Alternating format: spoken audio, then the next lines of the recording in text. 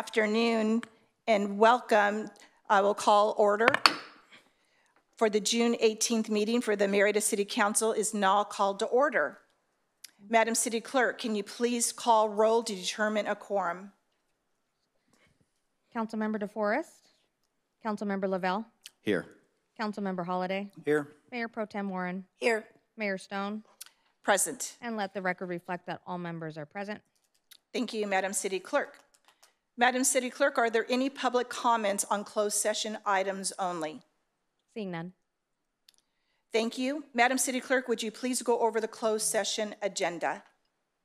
Absolutely. The City Council will meet in closed session, conference with real property negotiator, conduct a closed session pursuant to Government Code Section 54956.8 to enable the City Council to consider negotiations and to give direction to its negotiators regarding that certain real property, a portion of which is contained within or adjacent to parcel number 963-060-086 in the City of Murrieta. The city's real property negotiators, the city manager, assistant city manager, and city attorney will seek direction from the City Council regarding price and terms for this property. The City Council will also conduct a closed session CS2 pursuant to Government Code Section 54956.8 to enable the City Council to consider negotiations and to give direction to its negotiators regarding certain real property located at northwest corner of Linnell Lane and Whitewood Road, APN 392-290-048. With the same real property negotiators and the City Council will seek direction from the council regarding price and terms for that property. City Council will also meet in CS3, conducting a closed session pursuant to Government Code Section 54956D2. There is a significant exposure to litigation in one case. The City Council will also meet in CS4, conducting a closed session pursuant to Government Code Section 54957.6 with the city manager, city attorney, and city's negotiators regarding labor negotiations with the Murrieta General Employees Association and the Murrieta Supervisors Association. And lastly, the City Council will hold a closed session with the city's personnel officer, city manager, pursuant to Government Code Section 54957 and 957.6A to conduct an employee performance evaluation of the city manager and to discuss salary, compensation, and fringe benefits provided to the city manager. That concludes closed session items. Thank you so much. And with that, we're going to recess to closed session, and we will reconvene at 6 p.m. for the regular meeting.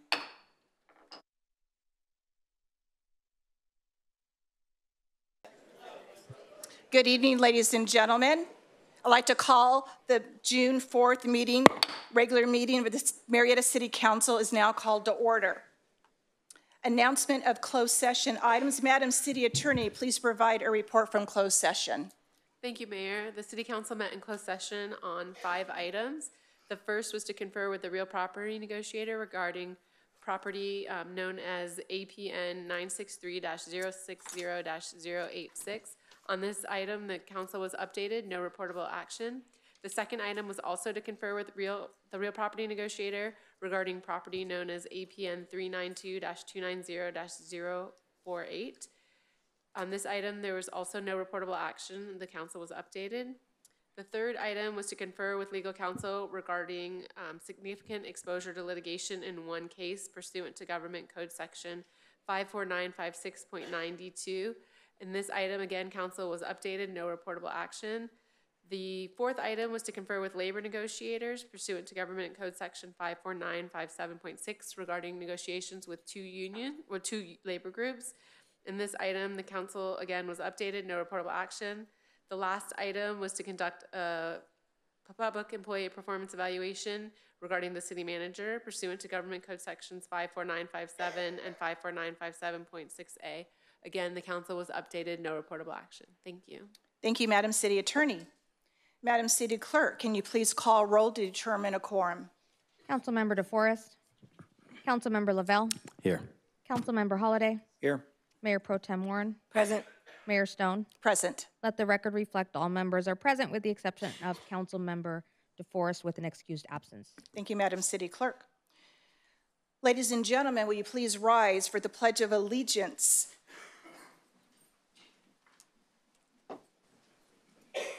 Led by Ms. Vega, and remain standing for the invocation led by Reverend Melissa Russler with the Murrieta Unified Methodist Church. Repeat after me. I pledge allegiance to the flag of the United States of America and to the republic for which it stands, one nation, under God, indivisible, with liberty and justice for all.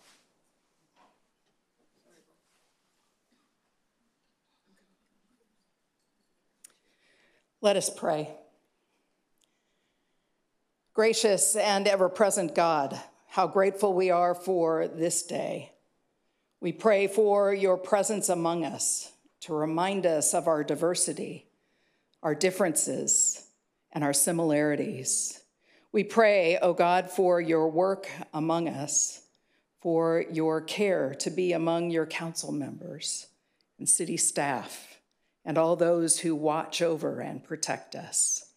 We pray that you would guard our hearts and guide our mouths, that our speech might reflect care and character for those around us. And on those places where we agree, let us celebrate. And on those places where we disagree, let us disagree with grace and care. Watch over the business that is before us and give us wisdom and discernment.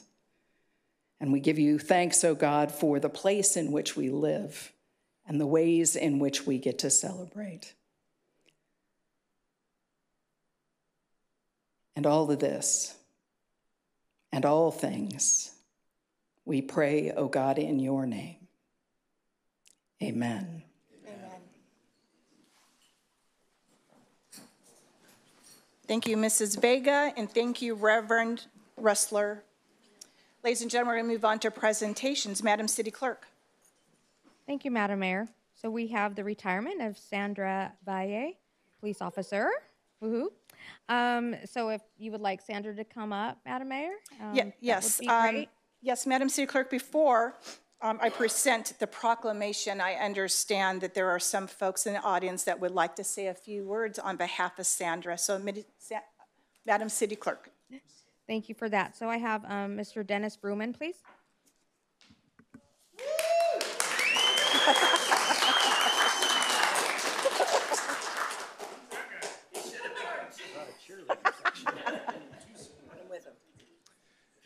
Good evening. Would it be inappropriate to have Sandy come up here? No, please, absolutely. Yeah.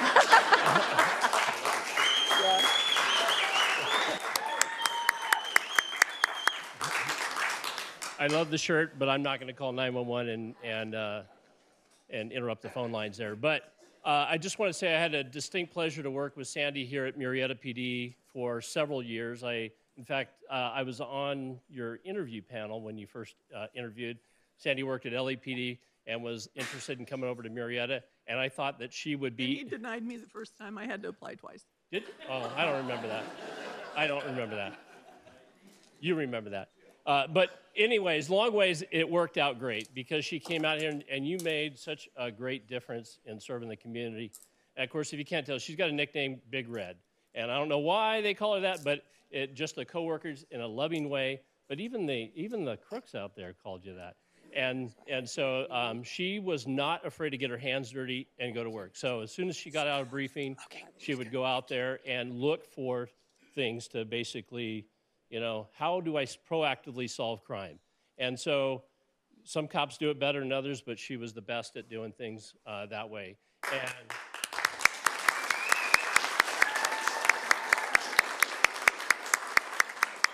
And you can tell she's very popular because there's many other current Murrieta PD employees and retirees here to support her because we love you. And I just want to tell you, she would come into my office and give me all kinds of suggestions and things like that. And she was never short of a list of things that needed improvement, but I tell you what, she had some great ideas and we implemented a lot of things. And I always appreciated your honesty and your willingness to come forward. And I just respect you, and I'm glad that you asked me to come here tonight with you. So congratulations on your retirement. Retirement's a good thing. You're going to enjoy it. You just ask any of the people here in the first few rows, but well-deserved. Thank you so much.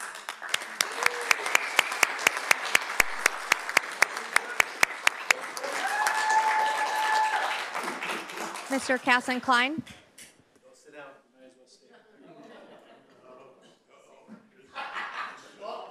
What do you mean, uh-oh?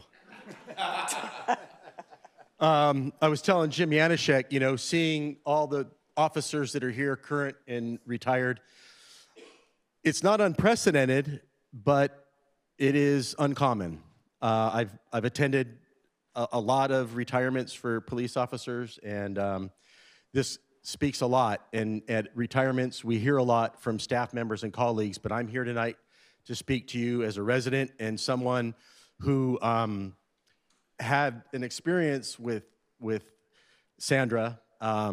You know, often if you read social media, you'll hear about how Sandra was on Extra Patrol and Ginger Powers Unite.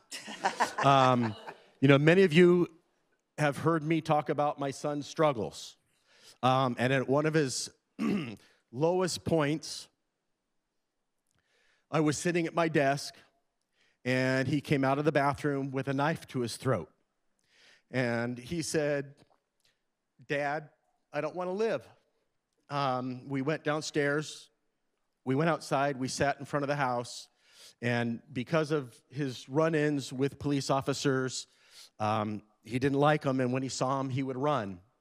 And so I managed to communicate with dispatch, and you know, I had told them, look, when you send an officer to the house, you got to approach from this side so he doesn't see you. And so my son and I were sitting out front, and around the corner comes Sandra. And the look on Chase's face was not only one of shock that here is a police officer in uniform, but it was almost I could see almost relief from him. I see Travis here. I saw Travis here earlier. Travis was also an officer that responded and handled that situation professionally and compassionately. And so, from the bottom of my heart, thank you.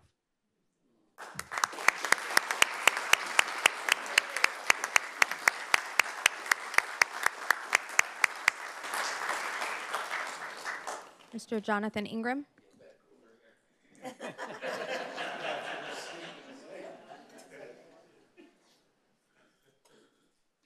So I'm biased because I love Murrieta PD. Our police department is amazing, right? Great round of applause for our department. I love the big paper head over there, big red, right? First time we had the opportunity to work together was in Greer Ranch. And I remember everybody going, well, Murrieta PD's here. And I look up, and here comes this officer playing no games at all, said, this is what you're going to do, this is how you're going to do it, did it compassionately, but she is the example of what law enforcement is supposed to be.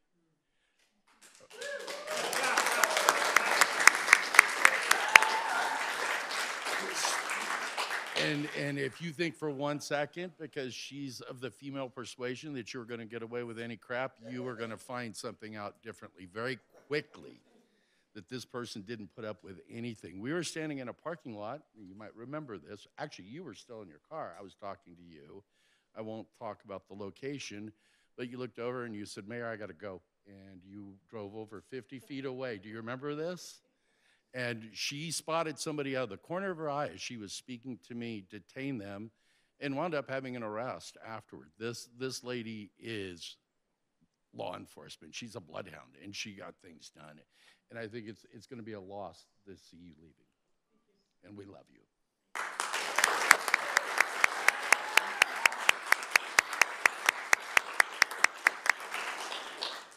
Madam Mayor, that concludes public comments. Thank you, Madam City Clerk. Sandra, why don't you come back up?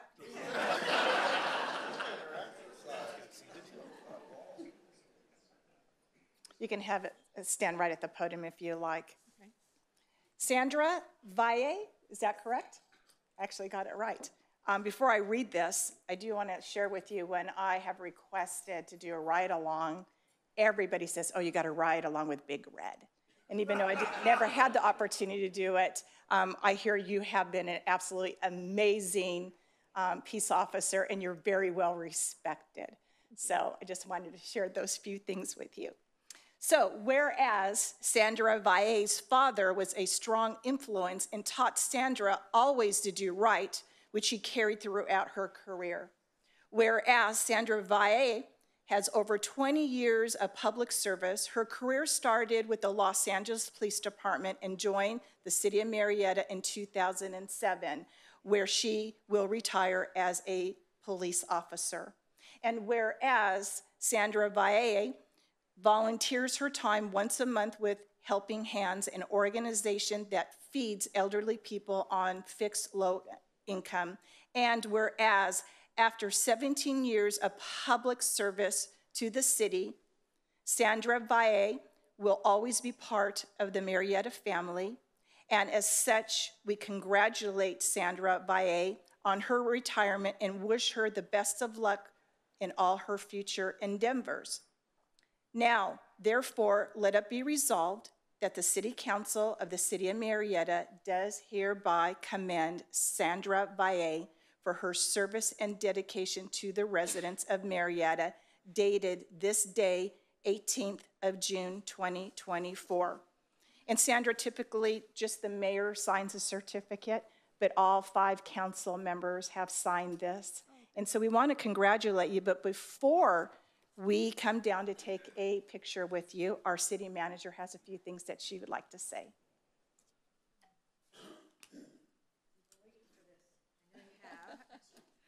I just want to thank you on behalf of the city. Your legend will live on. Everything that everyone said about you is so true, and I hear it from everyone wherever you go. So you will be missed. And here is your watch. Oh, yay.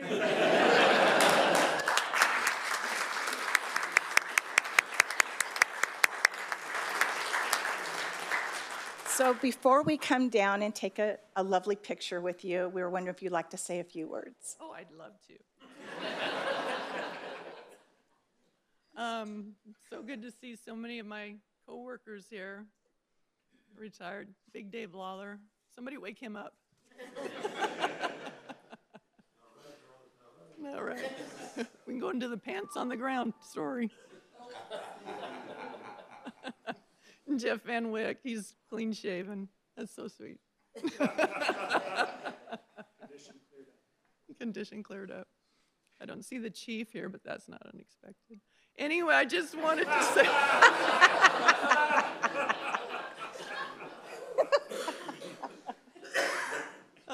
Oh, Larry Preston, oh my God, our air support sergeant.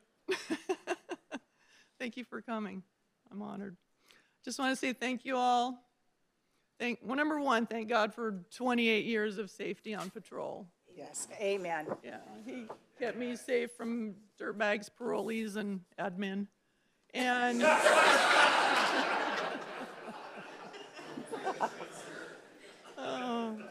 and you guys, I mean, all my coworkers and my knuckle draggers, I love y'all.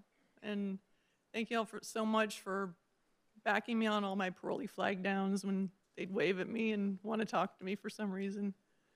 Coming out with me when I had, people who had warrants that dispatch told me about that I wasn't really with. But y'all always backed me. I love y'all, and I know what it means that we're all, Craig Santrick. I thought you got fired.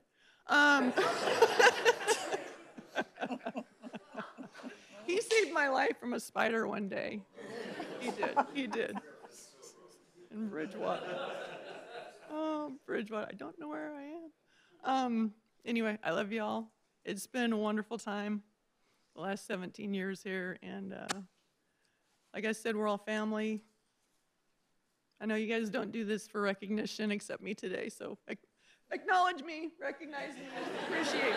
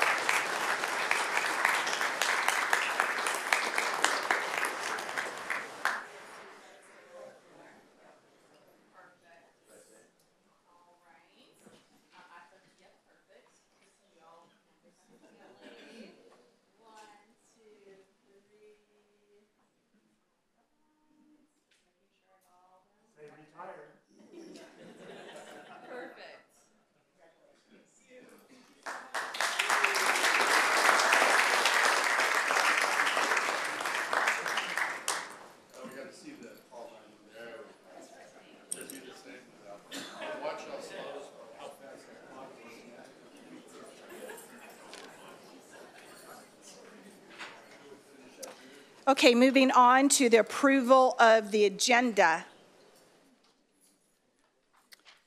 Are there any changes to the approval of the agenda? Seeing none, Madam Mayor. I apologize.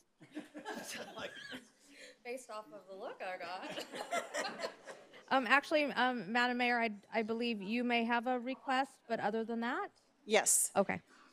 Ladies and gentlemen, we are going to pull item number 19. We're going to postpone it. And I would like to ask for consensus from my colleagues to have a workshop at a future meeting so we can have the experts from both sides to answer all of our questions. Do I have consensus? Yes. Yes. Yes. We have consensus, Madam City Clerk. So with that, do we have an approval for the agenda? So we have a motion. Thank you, Councilmember Holliday. If I can get a second. There we go. Thank you. So we have a motion and a second. Please vote.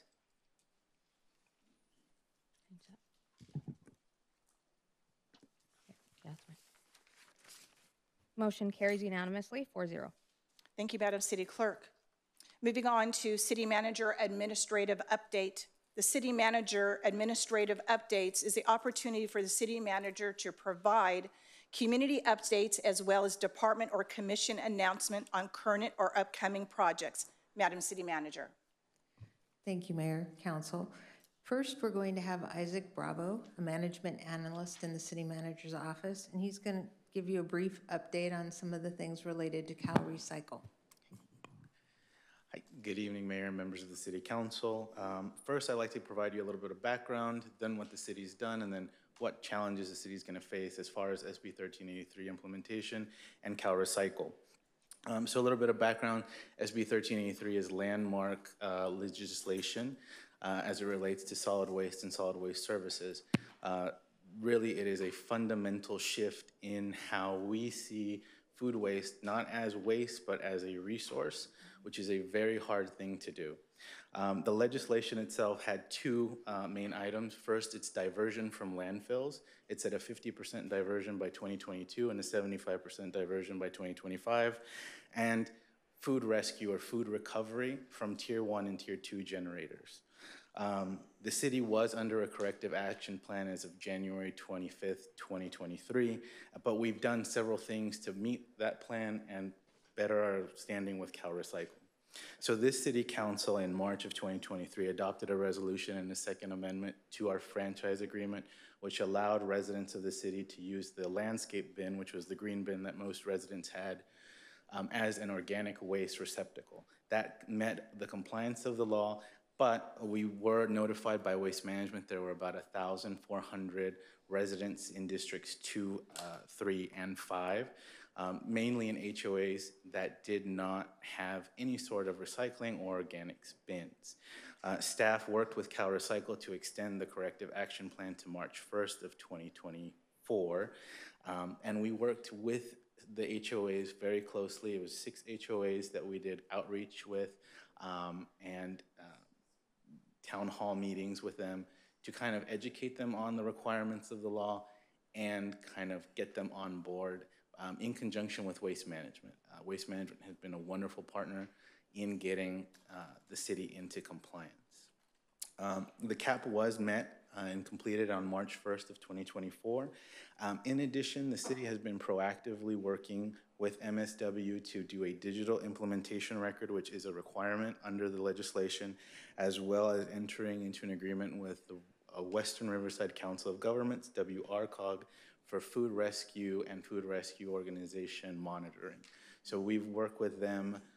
They have a great app that's called Carrot, It basically works, as lack of a better term, it's kind of like Tinder for food rescue organizations and for the partners. And so really it makes a contract for both of them. They put up, and the food generator says, we have X amount of food, and then the recipient can come in, say, we'll go pick it up, and it works out the contract all digitally, all online, and that's being provided at no cost to the businesses within Murrieta through this agreement with WRCOG.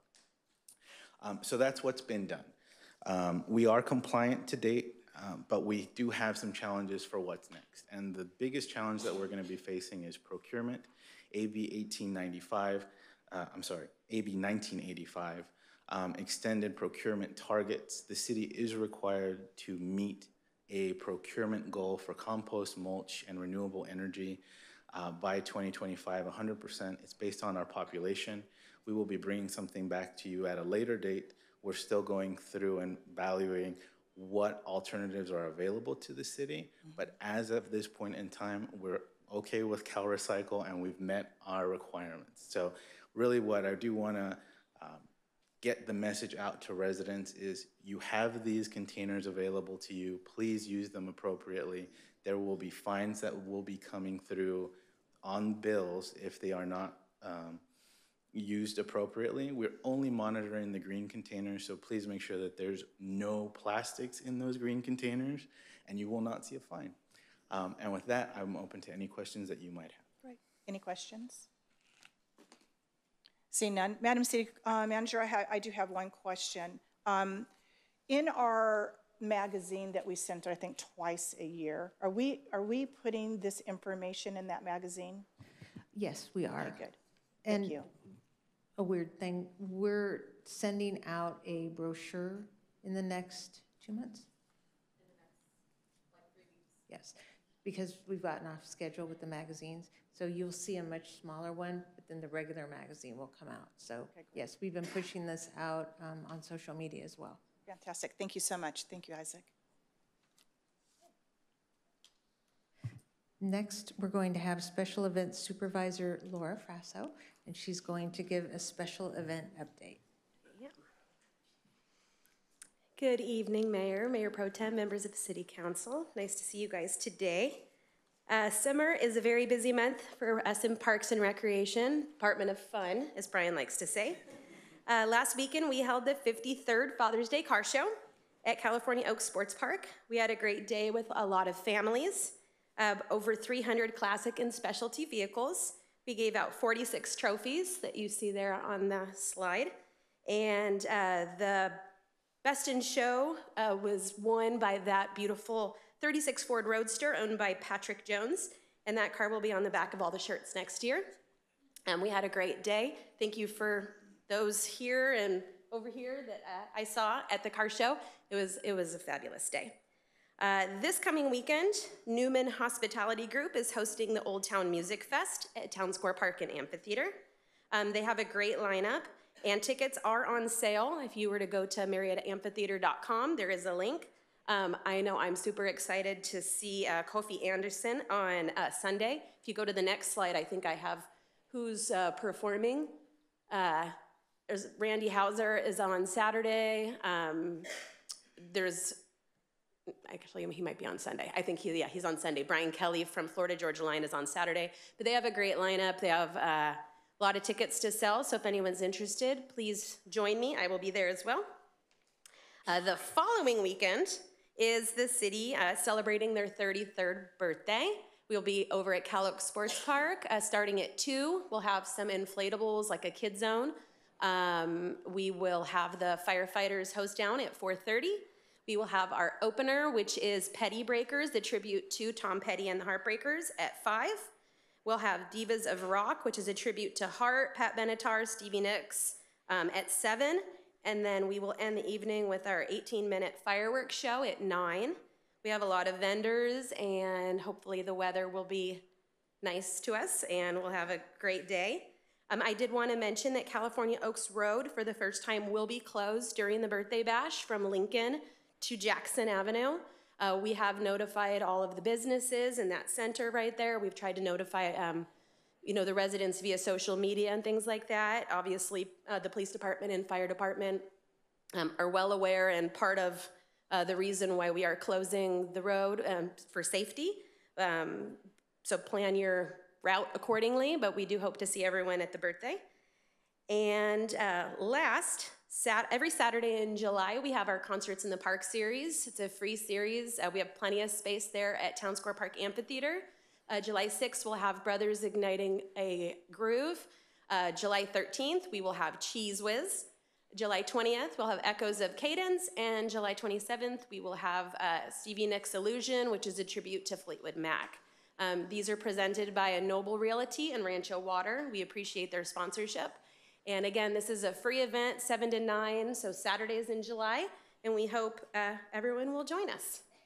And that is all the events we have coming just for the next few months. We have more in August and September, but we just wanted to bring the next few to your attention. And if you have any questions, I'm happy to answer them for you. Laura, with regards to the road closure between Lincoln and Jackson, is that going to be all day or just from 2 to 9? It's going to be a little bit before and a little bit after because we are putting food vendors on the road. Oh. So I believe it's starting at noon and it's going till 10. And then the food vendors know that we do need to reopen the road at that time and they need to be off the street. Great, thank you. Any other questions from my colleagues? Seeing none. Thank you very much. And also, real fast, I just want to say thank you. I just want to say thank you to your entire team. It was so hot on Saturday for the car show, and they weathered right through it. So thank them all for us. We actually, real quick, we had one year where it was 117. So this weekend was perfect. Yeah, no problem. It was hot. Thank you, Laura. And next, we will have our Public Information Officer, Christina Davies, come up and give you a community report update. Well, hello, Mayor and Council. So normally I do a bit of the events, but Laura covered that. And I want you guys to know we've also been talking about the road closure. We're going to be putting that on our social media accounts, and that went out in our monthly newsletter, and it is also on the website. So we do have that road closure up there. So what else is going on in the city of Murrieta? Well, for us, we have at the end of the month, on June 25th, we have our Coffee with the City. So for people who are watching online or people in the audience today, if you want to meet with our city leaders, we will be at the Murrieta Innovation Center on Tuesday at 8:30 in the morning. And this is just a chance for the community to come out, talk with our elected officials as well as our executive team. And that's going to be at 8:30 at the Murrieta Innovation Center, and the address is up on the screen. Job opportunities, we have a public safety dispatcher opening, as well as a recreation leader part-time, and I put the address up there for murrietaca.gov/jobs. And of course, I'm not going to leave here without telling everybody, you should sign up for our newsletter, follow us on our social media accounts, because that is a great way for us to get the information out there, because of course we are connected by community. Any questions? Any questions? Seeing none, thank you so much. Thank you, Christina. That's all I have. Thank you, Madam City Manager. Moving on to governing body, commission, committee board reports. The governing body reports is the opportunity for the City Council to provide a brief report on conferences, seminars, committees, boards, and meeting attendance. Councilmember Lavelle. None of my committees met, so I have nothing for you guys. Thank you. Thank you so much. Councilmember Holliday. Thank you, Madam Mayor.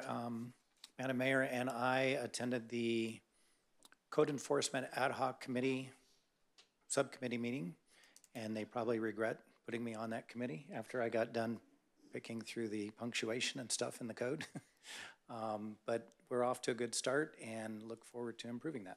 Thank you so much, Councilmember Holliday. MPT Warren. Thank you, Mayor. I did attend the, pardon me, the Riverside County Transportation Commission, also known as the RCTC, on the 12th of June.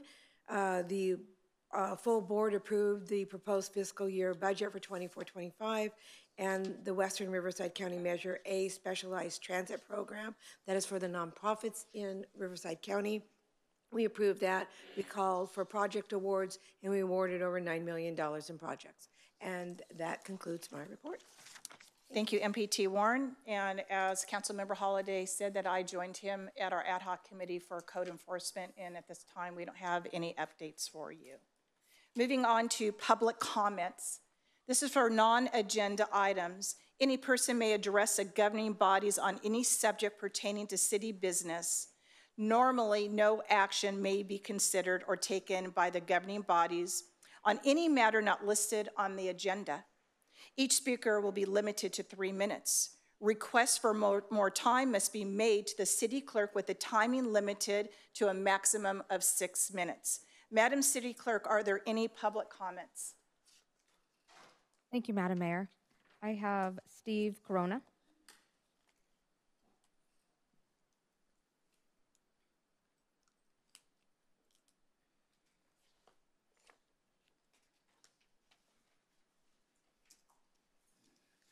Mayor Stone, members of the council, my name is Steve Corona. Typically, you would see me dressed a little differently when I come here. I'm a board member of the Eastern Municipal Water District, but I'm here today to talk to you as a recycled water ratepayer and farmer in Temecula. I'm here to ask that the Murrieta City Council consider protesting the proposed recycled water rate increases by the Rancho California Water District. The rates, the monthly rates that they are proposing to me are outrageous. In many ways, they are the highest rates that I have ever seen, obviously. And as you know, many times, or most of the time, when water rates go up, they don't ever come back down again. I gave you a list of their proposed increases for the Santa Rosa division. There is the Rancho division and the Santa Rosa division. The Rancho division typically takes care of the Temecula area, and the increases in the Temecula area are higher than they are in Murrieta. If you look at the rate structure over the next 3 years, the rates will be going up substantially, sometimes 2 and 3 times. And in fact, if you look at the rate increases for 6 inches and 8-inch meters, which is what our golf courses and some of our parks use, they are going up sometimes 1,000%. I've been to the workshop provided by Rancho. I go to all their meetings as a board member of Eastern, but I felt in this case I had to say something about it, and so it would be great if we could get a protest on a Prop 218 hearing. If the protest is over 51% of the meters, the rate increase would not go through. So with that, I thank you for your time. Thank you. Mr. Casson Klein.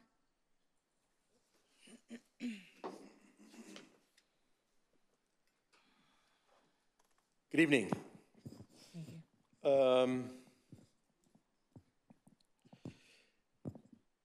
We are at a crossroads, or we're going to be here very shortly.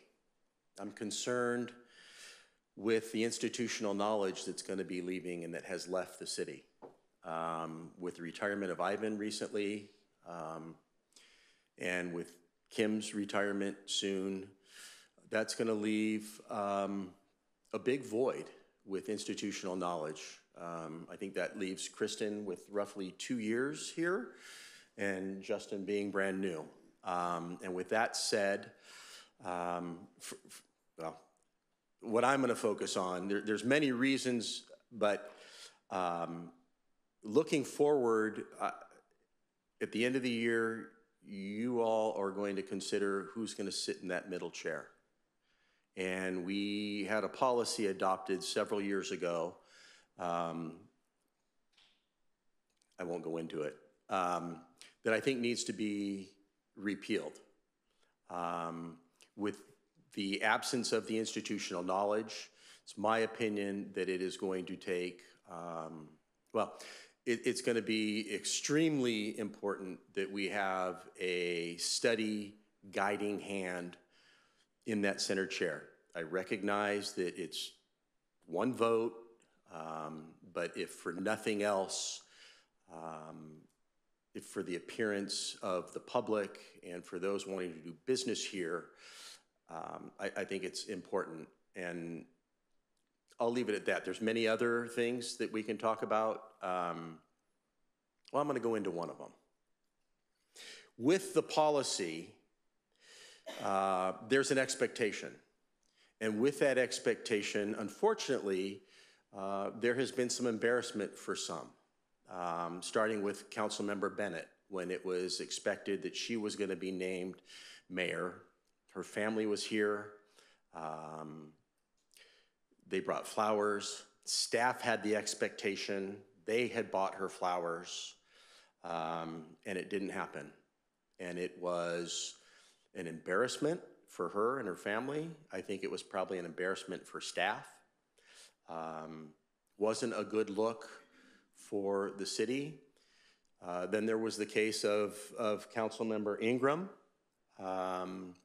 Similar thing occurred. So I think having the policy or doing away with the policy will avoid that expectation and the potential for those embarrassing moments. But overall, like I said, with the absence of that institutional knowledge, it's going to be imperative that we have someone with a steady and guiding hand in that center seat. Thank you.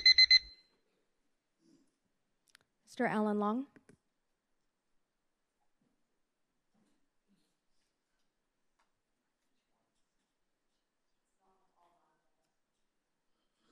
So do I have 6 minutes or 3 minutes for both items?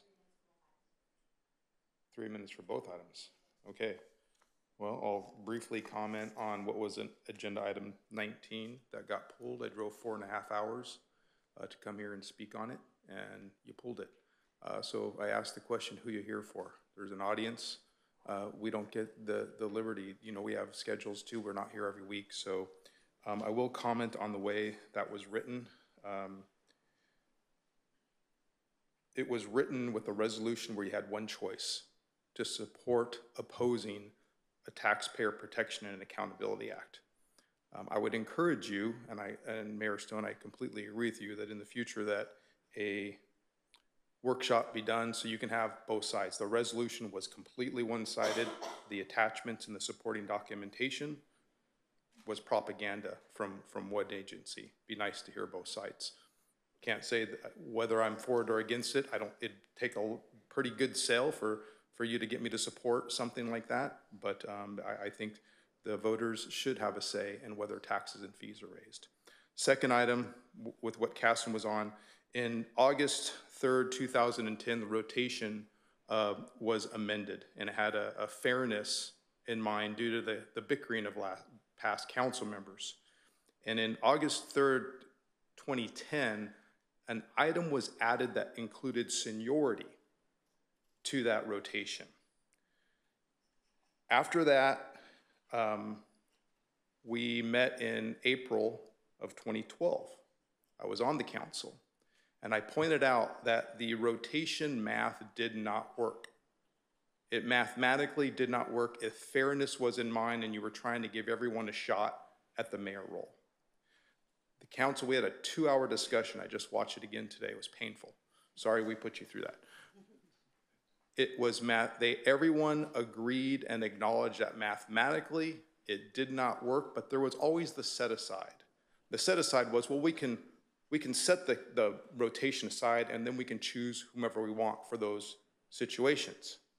What also was said is, and the future council will fix this because we need something in place for the fairness of the rotation, and the future council can do whatever they want. Well, it's never been fixed. And as Mr. Klein indicated, you had two scenarios. It was very embarrassing. Every time since that policy's been in place, the mayor rotation has become a political hot potato. Feelings get hurt. It's been used as a political tool because if you don't honor the rotation, then there must be a reason why. They don't like that person, or there's bad politics in play. Take that rotation out of the system. The qualifications for mayor is incumbent on the people to elect those who they feel fit to sit in that chair, whether it's a council member or the ceremonial position as mayor, because there's no more power. That's the qualification The voters put you in the seat, do away with the rotation, put who you think is best in that time that you need a mayor. Thank you. Thank you. Madam Mayor, I have a request with some donated time for Jim Janoschek. And he's with the Rotary Club. I'm Dr. Jim Janoschek. I'm representing the Rotary Club, putting the Rotary Field of Honor hat on figuratively and literally. I want to stand up here as a representative of the Field of Honor, a city signature event, and our partnership with the Murrieta Rotary Club, the Old Town Temecula Club, as well as the city. This year's Field of Honor will take place on November 9th through the 16th. The Field of Honor is a week-long celebration of heroes. Those heroes can include the military, which are active duty, veterans, even retired, first responders, teachers, coaches, any mentors. We honor any hero in your life. And we do that by sponsoring flags. We put up in City Town Square Park over 2,000 flags, and we have a week-long celebration of events. We have sponsorships of those flags that raise money, as well as sponsorships for the Field of Honor. All money raised goes right back into the community. And in our magazine, we have a full page of over the 30 different projects that we fund through this Field of Honor. During this week, coming year, on Saturday, November 9th, we will be setting up the field. Sunday, November 10th, we'll continue with the Volbrick Memorial Chalk Art exhibition, as well as the Marine Corps birthday will be on Sunday. This Monday will be the Veterans Day Parade, which is attended by tens of thousands. Tuesday, we start our 5th grade visits. In the Murrieta Valley Unified School District, that's when they learn about American history and patriotism.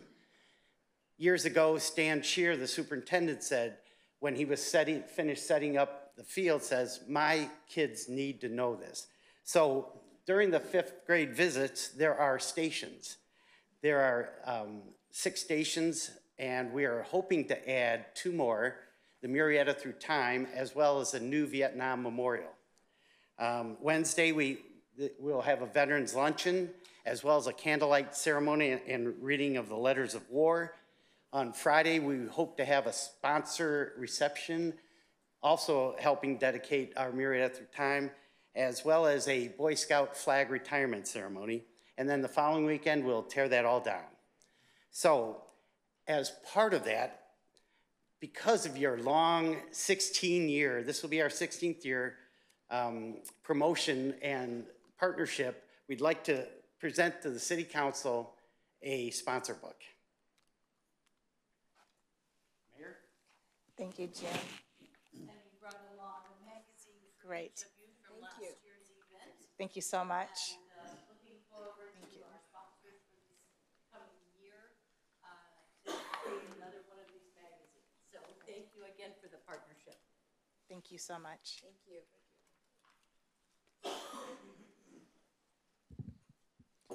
Miss Amy Edgeworth.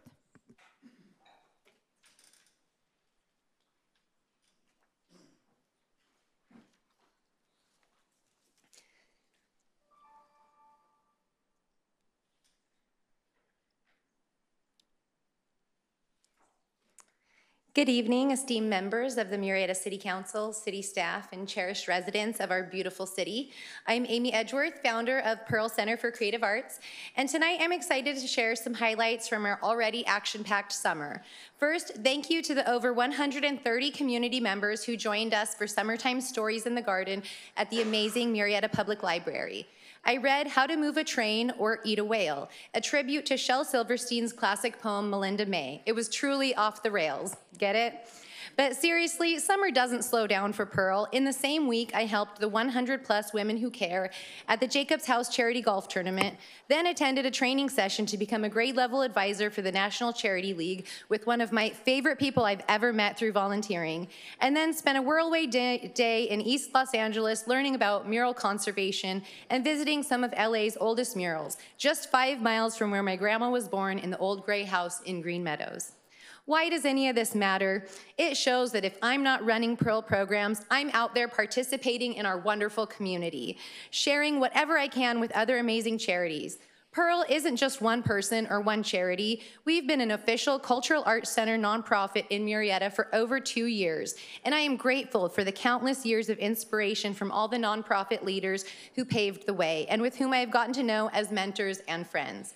As Eleanor Roosevelt once said, it is better to light a candle than curse the darkness. At Pearl, we strive to be that light, offering inspiration to illuminate the path forward for our community. This vision drives us to participate, collaborate, and engage with every part of our community.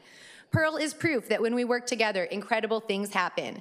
Whether at the library, the golf course, a neighbor's living room, or among the murals on the streets of Los Angeles, our mission remains the same: to build a vibrant, connected, and artistic community. Now let's talk about the Murrieta Train Project and how we can work towards opening the doors to a train car arts center sooner rather than later. We clearly need this. Our community is brimming with creativity and enthusiasm, just waiting for a dedicated space to flourish. Imagine a hot new space where we can all spring into action. Let's make this happen.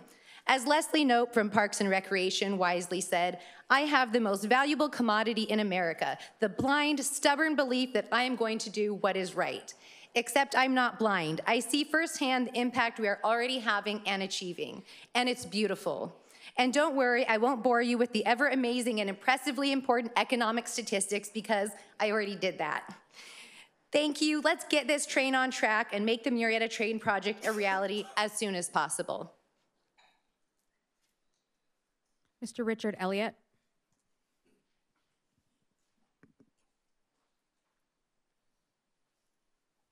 Was it going to be 4 minutes? Okay. We're changing it. Madam Mayor, if you recall, you were for 4 minutes. Yes, so Mayor Stone and Council. My name is Richard Elliott. I've been living over here at Monte Vista Apartments for 23 years since they opened. And there's been some incidents happening recently. I believe we need more police in our city. There are some things that are not being done when incidents happen, especially at the apartments. I've had my life threatened twice, which the police never even interviewed the person or the resident that lived in those apartments, which was the baby's daddy that threatened my life. I've had one man threaten to kick my ass twice. No, did not interview that person. They interviewed me, but did not interview the other person that threatened me verbally with that.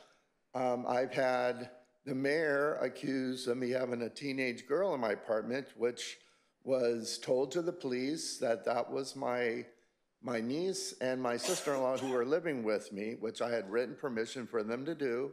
And the police never talked to the mayor or the manager to tell them it was not a molestation thing or anything. And it's just a lot of things with the police department. I believe they're short of staff. They're cutting, what time they put in to following up with very serious things that are happening. It's not just me, but it's other people also. And I requested to talk to the head person at the police department. They always just gave me a deputy on duty, and nothing really has changed. I've never talked to the head person, and I understand he may be here today, that we may be able to talk today possibly, but there's a lot of things going wrong over here at these apartments. I've had another homeless man that I was trying to help. He ended up leaving my apartment mad because he had a mental health diagnosis, which I have also, but mine's under control. And I am a peer support specialist that recognizes those that have a mental health diagnosis. And he threatened to kill my life when he was leaving my apartment. And the police came and they said, well, technically he didn't attempt it. He was walking out of the apartment. All these, things that they say, but my life has been threatened at least 3 times. And they are not following up with these people. They could not find that homeless person that I told him exactly where he was because I looked for him. And then they claim, oh, we couldn't find him to it. And then they're not, you can't force someone to go to the mental health clinic, of course, if they need that help. But at least you can ask if they would like to get some help. But police aren't even doing that because I am an advocate for the mental health, those with mental health diagnosis. I was homeless 3 different times. I had a mental health diagnosis, and I have the heart to help them. And there are several things that the police are not doing. Maybe there's another agency that needs to handle that. I don't know. But we don't have enough police in this area, and I'm a big advocate for the police. I used to be neighborhood watch in LA, in the Filipino area there. I respect the police very much. But when my life is being threatened and they're not protecting and serve like I feel they should be doing and following up on these reports, I brought it to your attention that I could have had my life killed twice, and the police are not protecting me. Thank you very much for your time. I do appreciate your time. Have a good day. Mr. Elliott? Yes. If you don't mind, I'm going to have Captain Gomez and Mr. Ambrose speak with you out in the foyer. Okay, Is that thank okay? you very much. Okay, thank you so much. Thank you very much. Yes, sir. Mr. Jonathan Ingram.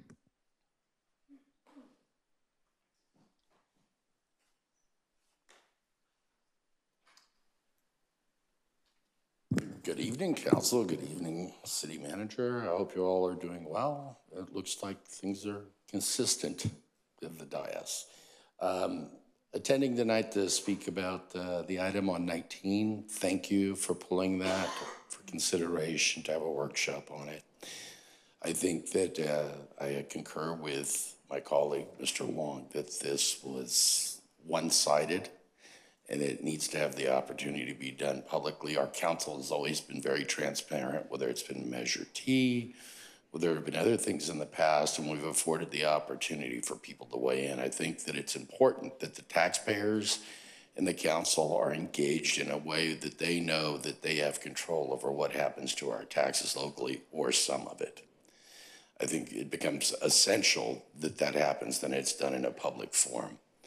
And so I understand the position you're in, but affording the workshop is a good thing, and it shows that we are a very transparent local government. You're doing your job. So I just want to take the opportunity to thank you. I appreciate it. Have a nice evening, guys. And by the way, when you pulled that, I was all dressed to come to the dance, and I have no date. So I had everything prepared on what I was going to say. So God bless you. That concludes public comments, Madam Mayor. Thank you, Madam City Clerk. Moving on to the consent calendar. This is approval of items 1 through 16. The items on the consent calendar are considered routine and may be enacted in one motion and vote. There will be no discussion of these items unless specific items are removed from the consent calendar for a separate motion. Are there any other requests from the City Council to pull a consent calendar item for discussion or abstain from voting? Seeing none. Madam City Clerk, are there any members of the public requesting to speak on a consent calendar item? Seeing none. Great. I see we have a motion from Councilmember Lavelle, a second by MPT Warren, and please vote.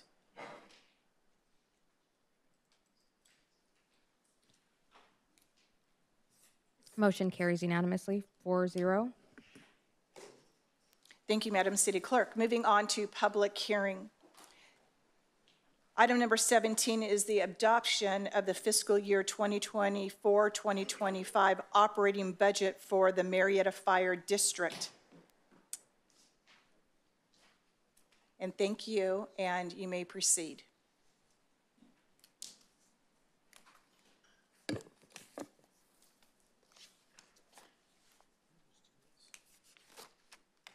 Good evening, Honorable Mayor, Mayor Pro Tem, and members of City Council. My name is Jennifer Terry, and I'm the Finance Manager here at the City.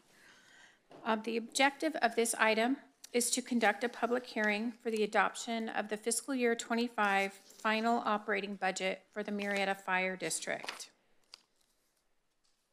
The city adopts a 2-year or biannual budget every odd-numbered year.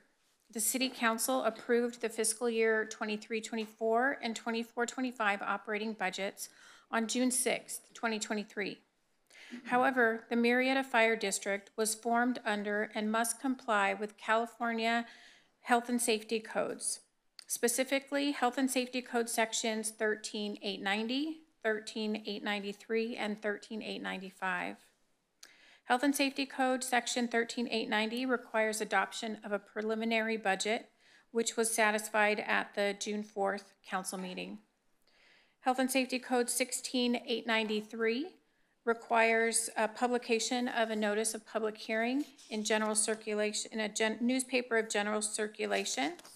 That notice was published on June 3rd and scheduled tonight as the public hearing.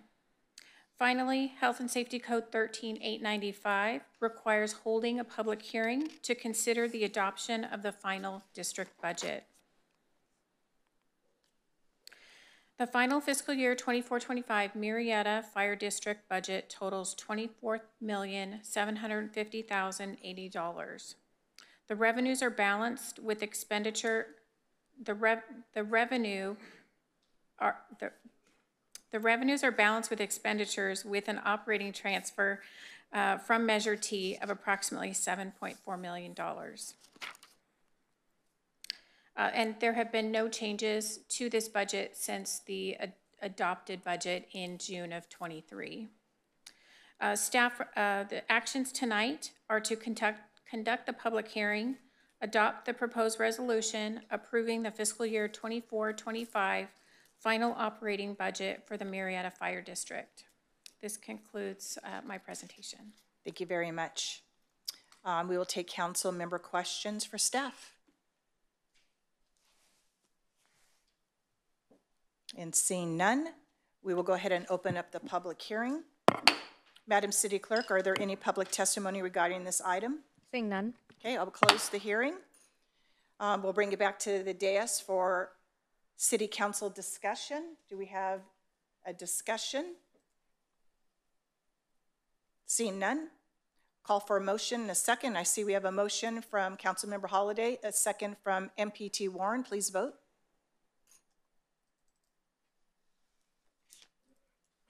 Motion carries unanimously. Thank you, Madam City 4-0. Clerk. You're welcome. Okay. We'll move on to item 18, discussion, Murrieta Library expansion, design, and budget. Assistant City Manager Crane, could you please introduce the item? Yes, thank you. We'll just wait for our team to come. So item 18 tonight marks a really important milestone for the library expansion project. We are at a critical juncture for this process where we are ready to move to the next phase, which is developing a detailed design for the expansion area that will then be used to go out to bid to hire the construction contractor. So as part of the presentation this evening, staff is going to be updating you on the progress to date and explaining the recommended next steps for your consideration. And as you're going to hear, before we can move to the next steps, we're at this point where we not only need to confirm the project design, but we also need to confirm the project budget and our funding strategy for how we're going to complete the construction and pay for the library expansion. Getting to this exciting point has been a collaborative effort with participation from several departments, and you're going to hear from them this evening. Project Manager Brian Crawford, Finance Director Javier Carcamo, and Community Services Director Brian Ambrose. And I really want to thank the whole team, also including Melvin Rosales and the other library team members. There has been a lot of work happening behind the scenes to get the project to this point in terms of narrowing in on what that recommended strategy is going to be, developing a really robust, complete, and detailed budget so that we understand fully what the cost is going to be as we're making that financial commitment, and also really thinking through a detailed timeline on exactly what's going to be necessary so that we can take advantage of the grant, which does have a clock ticking by which we need to spend that money. So there's a lot of information that we're going to cover with you tonight, and we appreciate your patience as we go into that and explain all the different pieces of the puzzle and our recommendation. And with that, I'm going to turn it over to Brian Crawford. Thank you, Kristen. I really appreciate that introduction. First of all, I wanted to go through the history of the library. The library was built in 2007. It's got a 2,700 square foot children's section. Comparatively, the adult section is roughly 10,000 square feet. So you can see the comparison and the imbalance there.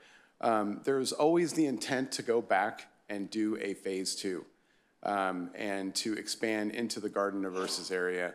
And that was hampered, you know, there was some economic downturn of 2008, plus we needed to wait until we had a point in time where we had the funding from Library Diff to proceed. So luckily, and really thanks to Melvin Rosellis and his team over at the library, they put in for a grant with the California State Library, their Building Forward grant. And the city was awarded $1.5 million in grant funds. And we had to match with $750,000 for a total of $2.25 million. But one of the primary reasons that we're here today and discussing any kind of an expansion is due to Melvin and his team. We wanted to make sure that we kept the project goals in mind when we were going into this. So as Kristen had mentioned, there is a sunset date that we need to have everything spent with the grant fund. So that's March of 2026. So while that seems like 2 years away, it is gonna come pretty quick. So we needed to make sure that we kept all of that in mind. One of the things that we also were thinking about is that we wanted to make sure that we maximize the building footprint with as much as we possibly can, because we realize this is probably going to be the last major expansion of this facility. So we want to make sure that we have the space for the amount of programming that we're going to be able to deliver to the residents of Murrieta and their children for the next several decades. So it's a really important project for that. We also want to make sure that we are good financial stewards. We're spending taxpayer dollars, we're spending grant funds. We want to make sure that we're making the right decisions, making the right recommendations, and making sure that also our budget is realistic and it's closely monitored, and that we are building something that is within our means and that we're living within our means. We also need to make sure that while we have this project, and it's a really important project, we also have other capital projects in the city. So we need to make sure that it was balanced with the needs of other capital projects. Just wanted to briefly recap our progress so far. I was here in March of 2024, and you've seen a lot of this information. We entered a design architectural services agreement with SVA Architects in June of 2023. At that time, we really didn't know what our budget was for the project. We went into the RFP process for architectural services with a roughly $2.25 million budget. Of course, that wasn't going to be the final amount. And so we negotiated a contract with SVA Architects that when we have an understanding of what our budget is going to be, of course, that amount will increase, and it's based upon a sliding scale, a percentage, and we'll discuss that a little bit later. Starting in July and ending in August of 2023, we held a series of workshops over at the library with a large number of community stakeholders. We had Friends of the Library, Murrieta Library Foundation, homeschoolers, we had library staff, city staff, and what we asked at that workshop, what SVA asked was, what do you want, what do you need? And SVA conducted a needs assessment, and they also conducted a space analysis. And so they came back with a series of designs, different iterations, bubble diagrams, and kind of put together a really nice footprint for us.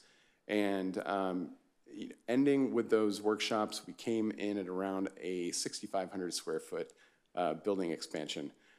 We realized later that probably wasn't going to fit into our budget. So we refined the preliminary design and the budget over the next couple months after that with the assistance of the city manager's office.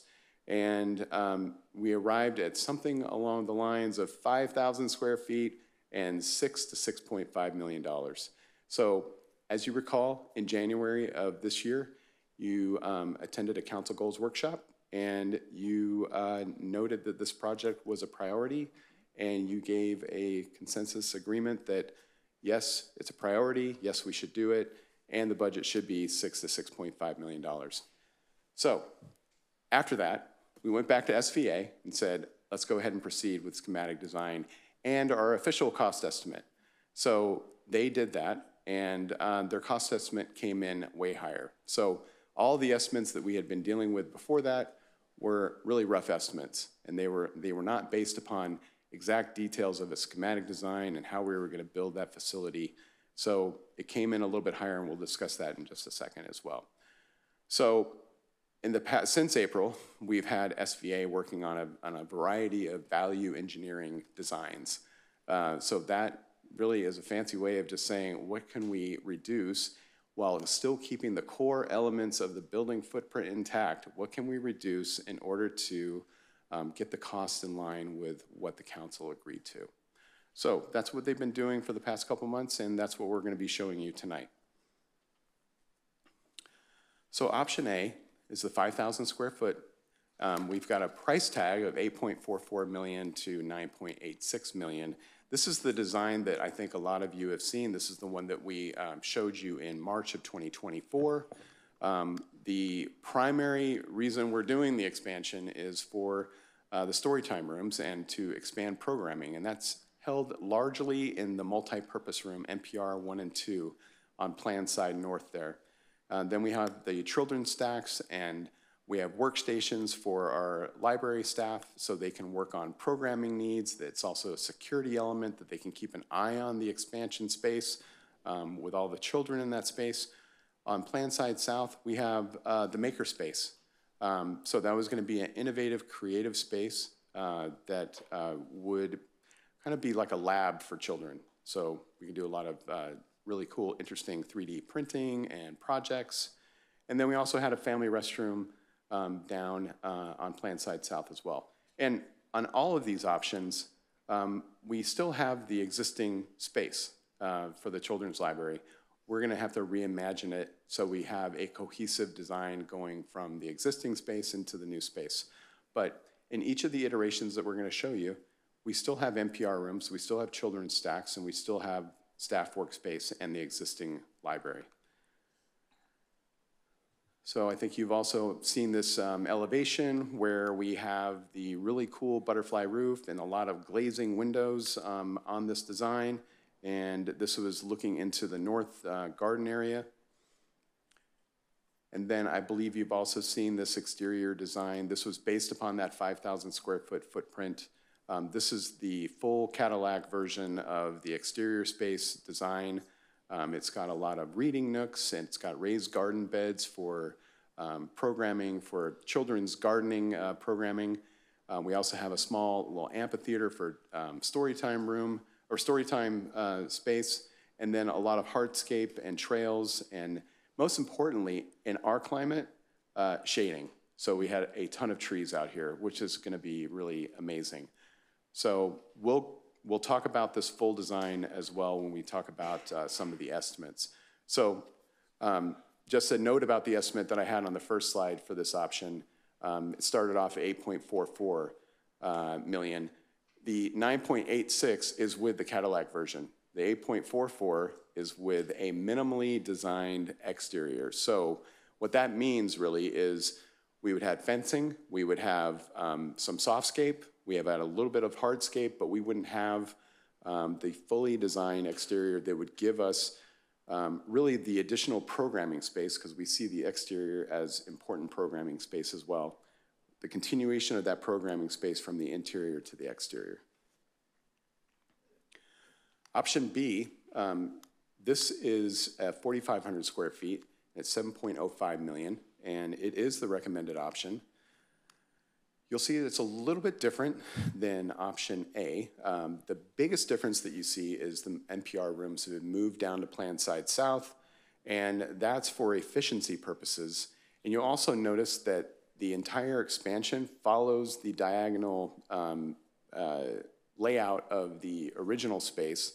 And one of the reasons that it can do this is because you'll see at the top of this diagram, you'll see a fault line setback in red.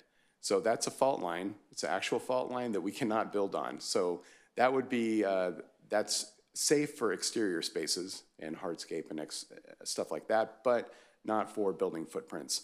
So since we moved the NPR rooms, we're not having to deal with that fault line setback, so we can make it diagonal and utilize that space fully and kind of have a little bit of continuity from the existing space to the new space. We also leave most of the staff space intact. It's reduced slightly. And then this is also a more efficient design and layout, because one of the large elements that we reduced from the original design is the butterfly roof. So this is structurally easier to build, and it's got more of a traditional flat line roof line. However, I don't want anybody to be disappointed in that, is because our architects have assured us that we can do something architecturally interesting on the interior ceiling. It doesn't need to be just a drop-down ceiling. It could be something pretty interesting like this that we have in our chambers here. So they've shown us some really interesting ways of getting around that and making it architecturally interesting from the inside, and I'm really excited to see that. But you'll see that in this design, we still have intact the stacks, the NPR, and the staff space. They've also come up with new elevations for us. You can see that this is the elevation looking from the north. You'll see that we still have some trees out there and for shading. It's just not going to be, when we do a minimal exterior, it's not going to be as many trees, and it's not going to have like the hardscape that we're looking for. And in this design, it's this price tag that I've shown you is with a minimally designed exterior. And we have another elevation here showing you from a different angle. And it really follows the architectural elements from the main building.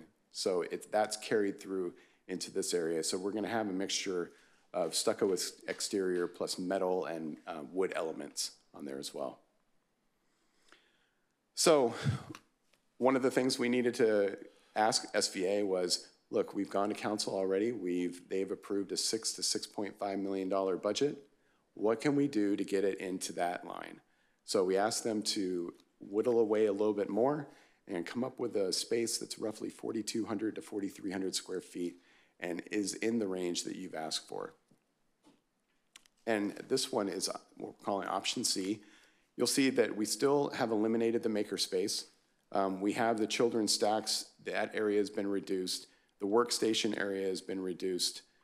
So it's just a small amount of reduction, but this, if we were to proceed with option C by any chance, we would still probably move around those NPRs to make a more cohesive footprint.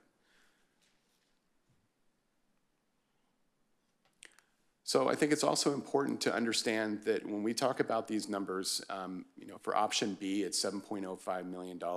That's not just the amount that we're going to get on bid day when we go and release our construction documents for bidding. So that includes a lot of soft costs. So we have hard costs versus soft costs. So it's important to also note that all the numbers that we're talking about, A, are estimates. They can change at any point in time. And B, they are amounts that we're anticipating on bid day next year. So there's an escalator built into the construction costs that we anticipate getting on bid day. So it's got an annual escalator of 8% built in. So for option B's budget, we're just looking at over $4.4 million in hard costs for construction. And then we also always add a construction contingency when we come back and award the contract next year and we ask council for those additional funds. We'll be asking for a 15% construction contingency. We also have design costs. So like I mentioned before, with SVA, we have a contract with them and we have certain bands. If we stay, say for example, in between $4 and $5 million, it's roughly 11%. If we go above $5 million in construction costs, it's going to reduce down to 10.5%. So it's also important to note that when we go to bid, we're going to have, we don't know what those bids are going to come back. We are hopefully going to, our ideal is that we have gone through our construction documents and our bid documents, and through the entire process of compiling those documents that we've gone through cost estimations, and we have really great information, and we can at least get pretty close to what it's going to be.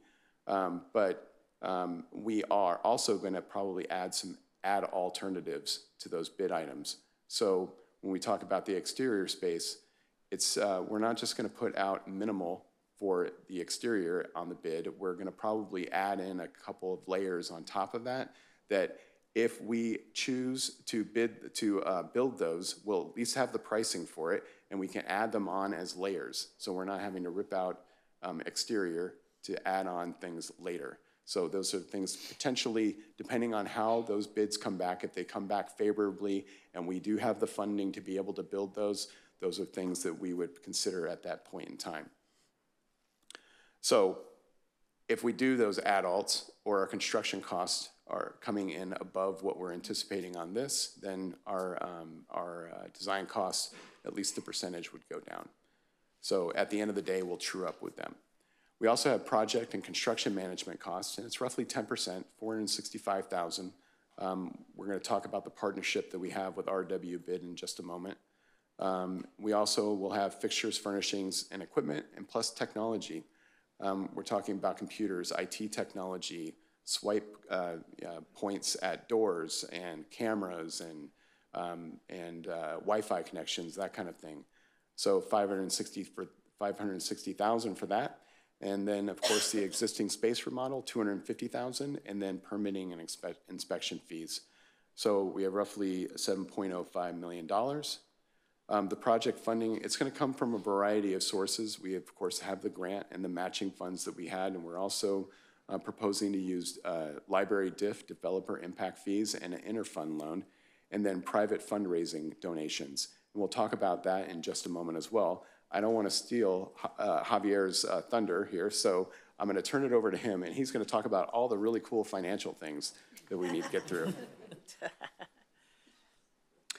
Thank you, Brian. Good evening, Honorable Mayor, council members.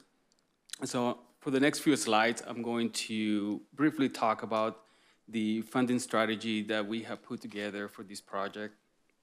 And I'll start off with a little background on the project itself. So the Children's Library expansion has been part of the DIF study in prior studies. And therefore, we have been collecting DIF over the years, which Brian shared with you earlier, that we have DIF allocated as part of our matching component for the grant. Therefore, the library DIF fund and the revenue sources that we collect are acceptable funding sources to support this project. Generally, when the project as such is being proposed, we normally wait until 100% of funding is available out of the development impact fee funds in order for the project to become realized. Based on the projected revenue of approximately $130,000 a year, assuming we didn't have outside financing resources available, and this is the only resource that we have, and considering the cost of construction over the years, it probably takes about 10 years for us to have enough funding in that fund, unless we come up with financial resources that are outside the city, which we do. So as Brian shared, we have several funding sources. We have a grant graciously by our library staff doing great work in finding those grants and applying for those grants. We have development impact fees that we're utilizing out of the library DIF, and that's about $752,000. We also have an additional library DIF funds that we are allocating towards the project. That's another $752,000. As Brian shared, staff is seeking sponsorship, private donations as well, and that's approximately $550,000. Mr. Brian Ambrose will briefly talk about those efforts. And based on the, for instance, project option B estimated cost of $7,051,000, what's still unfunded and remaining is approximately $3.5 million. And so over the prior months, we have looked at options on how to fund the $3.5 million. We have engaged, Finance Department have engaged our financial advisor to help us forecast what the options that we have. And so we're looking at two options. We have, considering the outside financing resources, we have option to issue a bond. And normally that will require some costs associated with issuing the bonds, cost of issuance, for instance, and underwriter fees. There are advantages and disadvantages of issuing a bond. So advantages is that it does not impact the cash flow for the city on a temporary basis until the debt service comes on board.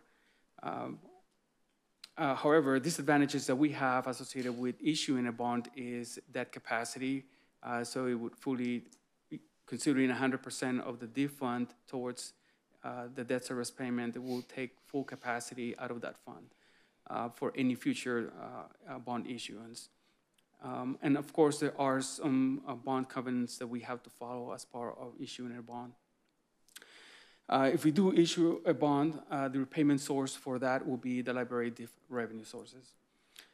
So considering that, the bond market that we have today, that target interest rate for a public bond offering for this type of bond will be approximately 4.63% interest. Certainly that changes almost on a daily basis, but at the time of the analysis, it's 4.63%. So based on those conditions, bond issuance at this point and the market conditions require a higher interest rate, and therefore we expect a higher interest expense and debt service payment. The projected debt service payment based on a 30-year bond is $218,000. That is indeed currently greater than the ongoing DIF revenue source that we expect on an annual basis, which is approximately $130,000.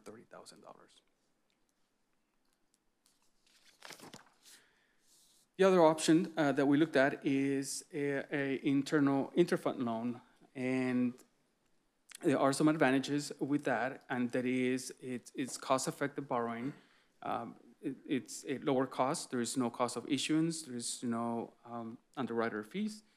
And there's certainly no covenants that we have to follow. However, it does impact cash flow or it does impact our reserves. The loan, if we do an interfund loan, we are considering to use our reserve, sustainability reserve primarily, to utilize towards the loan. Considering that the proposed loan terms will benefit both the borrowing funds and also the bonds that is lending the funds.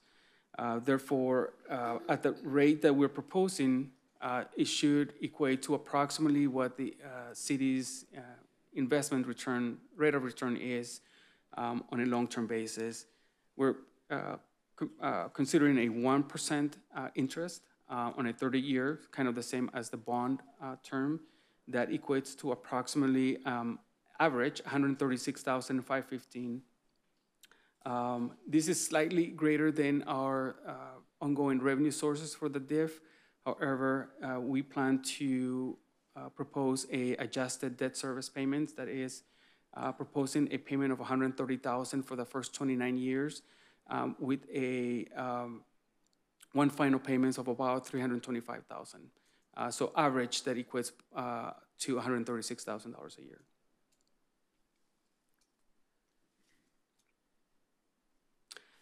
Based on the analysis that we work with our financial advisor, we are recommending, given the opportunity cost associated between issuing a debt associated with the bond versus utilizing our internal funds and the interest earnings on those internal funds, we found a benefit that an internal loan will provide to the city, primarily on interest expense.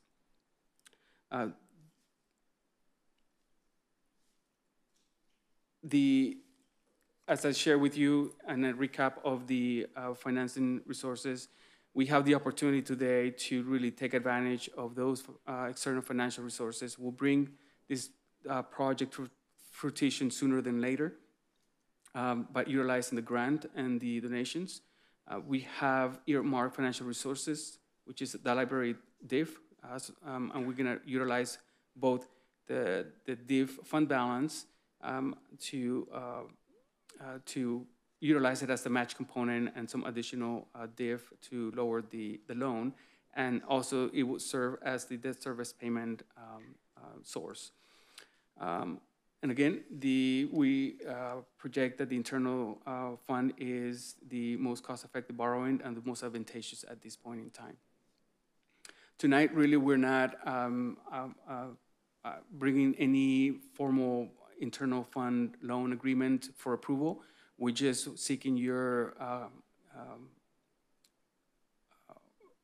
confirmation whether or not this funding strategy is of your favor. And if so, then we plan to bring that loan agreement at some point in the future, likely when we get closer to the construction or awarding the construction agreement. And with that, I'm going to turn it over to Brian, who's going to speak to you or share with you about the fundraising efforts. Good evening, Mayor, Mayor Pro Tem, members of the City Council. I think you can hear just how hard we've been working on this project for a little bit over the year. Special thanks to Melvin Rossellas at my left here, library manager and library staff in the front row. While I wish we were in an environment where construction costs remained normal, we've been battling year after year construction cost increase of double digits, and that's impacted kind of the bottom line of this project. What this means in practice is that in order to construct the expansion necessary for the future of the Murrieta community, an expansion that takes into consideration fiscal responsibilities balanced with the needs of the children's library as determined through stakeholder input, the city will have to look for outside assistance. However, this was always considered to be part of the strategy and is in fact the very reason for the existence of the Friends of the Murrieta Library and the Murrieta Library Foundation. The Murrieta Library Foundation was started in 2008 to raise funds for capital improvement projects, specifically Phase 2 of the library. Therefore, staff is proposing to the City Council to approve the recommended plan that relies on a fundraising goal of $550,000. While this goal may seem substantial, these two organizations have already discussed commitment levels that get us about a third of the way there. Additionally, staff is planning on other fundraising strategies. Mr. Crawford and myself are working with a family here in Murrieta that have previously donated substantial amounts to the library in the past. Mr. Rossellas and myself have begun meeting weekly with an ad hoc committee of the Murrieta Library Foundation on a series of fundraising ideas, such as name plaques on book stacks. Next, we'll develop a list of other potential high donor sponsors in collaboration with the foundation and the Friends. The Library Foundation has already started a mailer campaign and donations are starting to come in. And of course, we're hoping there's 4 individuals in front of me, 5 in total, that would be excited about helping us reach our project goals and our fundraising goals in the future. Now to 2 quick points before I turn the presentation back to Mr. Crawford. If this City Council approves staff's recommendation this evening, it supports our fundraising efforts. We recognize there's a certain amount of trust involved in taking this action. Fortunately, we have until February of 2025 for these funds to be committed. At that time, we'll be working on the agenda report to award the construction contract for the project, and we'll come back to the City Council to provide the update of how much we've raised at that point. But second, and this is important, Everyone at this table is optimistic that the Murrieta community will go over and above to support this library project. We are going to draft the bid documents in such a way that it'll include those adult bid items that Mr. Crawford mentioned, meaning if we collect over our fundraising goals, excess funds will be used towards the construction of a fully designed exterior space. This includes spaces that can be used for programming, for children and families to be able to hear story time outside, and for grown-ups to have spaces and nooks available that will be quiet and peaceful during daytime hours. In conclusion, the staff that is joining me at this table have worked tirelessly on this proposal. We recognize the fiscal challenges of proposing an expansion of this size, but this expansion will be busy by day one. As soon as we open the doors, it will be filled. So with that, I will turn the presentation back to Mr. Crawford to discuss the next steps and timelines. Thank you so much. So tonight we're asking for your direction and your confirmation of what we're proposing. And then you'll see on this, I've got from July of 2024 to February of 2025, I've got one line there. In reality, that's going to be a really, really, really busy time. So immediately what we're going to do is we're, hopefully with your agreement, is we're going to engage with a project management and construction management consultant, RW Bid. That partner, along with SVA, is going to get us to the finish line of being able to go out to bid. So during these next couple of months, the reason we're going to have all our organization plus those two organizations working together is making sure that we have constructability reviews through the design process, making sure that we have checks and balances on the cost estimates so we have a complete understanding or as good an understanding as we possibly can get on what we anticipate on bid day. So, and then also making sure that we have really tight bid documents and we don't have errors and omissions that would potentially drive change orders during the construction process. This is super important. So these next couple 8 months are going to be pretty busy. Then we'll finally, in February, our plan is once we have those bid documents together, we're going to come back to you. We're going to show you the final design and the bid documents and make sure that we have an understanding, again, of what the financing mechanisms are going to be before we take this out to bid. Then we'll go through the construction bid process, and then we'll come back to the City Council for award of the construction contract. And hopefully it's going to be within the budget that we have set, and everybody's happy, and then we can proceed with the construction. We're hoping to start that in July of 2025. And then, as we've said before, we need to make sure that those grant funds are expended by March of 2026. We're going to make sure that we front load everything during the construction. Those grant funds are going to be used, and they can really only be used. They can't be used for anything exterior. They can't be used for the design of the exterior. So it has to be used for the building footprint. So we're going to make sure that obviously that's one of the first things that's going to be built. So it's front loaded, and we make sure that we expend those grant funds on those items. And then hopefully a year later, we'll complete construction and we'll open that really great expansion for the Murrieta community. But I think everybody at this table and everybody that we've been working with, that I've been working with at the library, I do want to mention Katie Mathewson and Ashley Bagay and Casey Thompson in engineering has been part of our team and making sure that we take the appropriate action and we have everything set for this. This is a really exciting project, and we're really looking forward to it. So what we're asking you tonight is approve moving forward to the next phase of the project design for design option B. Approve recommended project financing strategy, including use of interfund loan. Like Javier mentioned, we're going to come back to you with an appropriate agreement for that interfund loan the closer we get to going out to bid. We're going to ask you to authorize a change order for SVA Architects. Like I mentioned before, we have a sliding scale agreement with them. This budget that we're going to sets that sliding scale agreement, the construction costs higher. So it's a change order that is necessary at this time. We're going to ask you to approve a purchase order with RW Bid Construction Management. and then authorize $500,000 of the fiscal year 2024-25 CIP project budget for this project to be eligible for use effective immediately, so we can issue those POs and start the ball rolling on our partnership with SVA and RW bid July 1st and get to the finish line. And with that, we're available for questions. Can you go back to that slide?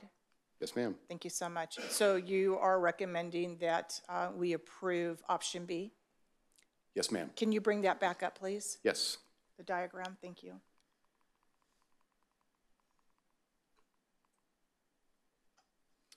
I have a question for you, Brian. Is the lab not in this design? So the lab has been removed from this design. Yeah. Option A had the lab. I know that there's been some concern with not having a lab space. We've come up with some pretty novel approach to solve that. Okay, so it doesn't necessarily mean we have to build additional space. We have a space that's been used formerly as a computer lab. Right now, it's not really being used for anything except for a meeting room. Okay. So you can, I think you may know that without this expansion, the children's programming, a large part of it is done in the existing multipurpose room. That multipurpose room is basically a community room. It's used by adults and children alike for all sorts of programming. We use it for internal and external meetings. And so that lab space right now is sort of being used for a meeting space. So what we had thought was, since we're moving all of the children's programming into the new expansion, that existing multipurpose room goes back to the adults, and we could potentially turn that computer lab into a makerspace. And I think it's important to note that makerspaces aren't just for kids, they can also be used for adults. So it's positioned in a way that it's really accessible to the children's space and the adult space. It's got great visibility.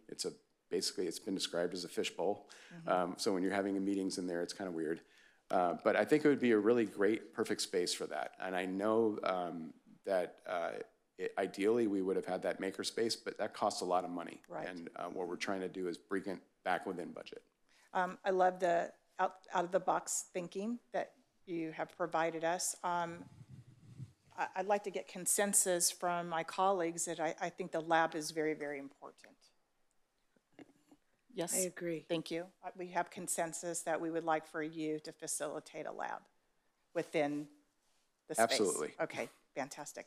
All right, so I'm going to bring this back for questions from our colleagues. Nope, I'm not going to do that. Yes, I'm going to do that. Councilmember Holliday. Thank you, Madam Mayor. Thank you, everyone, for all the hard work that went into this. I know this has been a heavy lift to get it to this point, even though we still have a long way to go. Could you go to option C, design, for a second? Why is this one tilted when option B was not? So option B, what I mentioned was that since we moved the NPR 1 and 2 down to Plan Side South, we don't have to deal with that fault line setback. So you'll notice that option A was along this same line. It was kind of coming straight out of the existing space. But since we're not having to deal with that fault line, in option B, we're able to tilt the building back this way. It kind of takes it makes it easier to construct. And SVA, Right. That's what SVA tells me, at least. No, I agree. I just don't know why, when they went to option C, why didn't they leave the NPR rooms on the other side and keep it straight? It's something that if we did go with option C, we would probably move the NPR 1 and 2 down to Plan Side South and make it more of a cohesive. I really was looking for them to make the space reductions and illustrate the space reductions on this, and where we see the workstations have been reduced, children's stacks have been reduced. It wasn't to kind of recreate everything. Exactly, yeah, that's what I thought too, but I've dealt with architects many times, and sometimes they get funny ideas. Let's move this over here, see how it looks. Yep. And you said that the design percentage drops at 5 million to 10.5%? Yes, it does. For the entire cost, or is that tiered? So it's for the entire construction cost. So if we have adults or we have change orders, anything that's going to push us above that 5 million, at the end of the day, we're going to have a true up with SVA. So we're going to, we're going to make sure that whatever our construction costs fall in, that's the band that we're paying at and the rate that we're paying at. Because if it's not tiered, that means that if we go $1 over, they're going to actually get a cut in pay. Yes. Okay, just verifying that. That's silly on their part, but good for us. Great negotiating skills I have, I think. I'll give you all the credit for that. I'll agree. And then Javier, the next ones are for you. Shocking, I know. The interfund loan versus the bond. When do we have to make that decision? Today? Today, I would prefer if you provide us with some guidance. It would be helpful for us. I mean, I think primarily for staff too, knowing that we're going with option B with the $7 million, and we have a plan on how to fund that. If I could add to that too, sorry, from over here.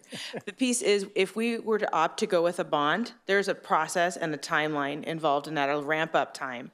And so that's why it's really important to understand from you if you're comfortable with the financing strategy using the internal loan, because if you're not, then we would go down a different path and start the work on the bond process, though as Javier pointed out, there's some challenges with that. So it's important that we know that from you now, as opposed to when we're getting ready to award the construction contract and we haven't secured the bond. No, I understand. In a difficult position. I'm very well versed on bond issuances and the challenges leading up to them and the time that it takes. Of course, as Javier knows, the experts, quotes, thought the Fed was going to reduce interest rates some like 6 times this year. And we're halfway through the year. And how many times have they dropped them so far? 0. None.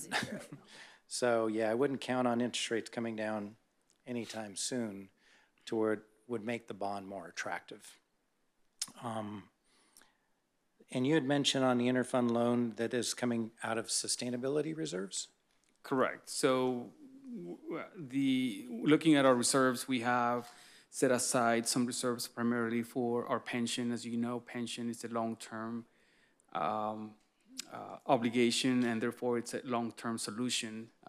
So while we have some funds there, we feel that it's a good source to utilize for internal service loan, interfund loan, given that it definitely will provide the most benefit to the city at this point.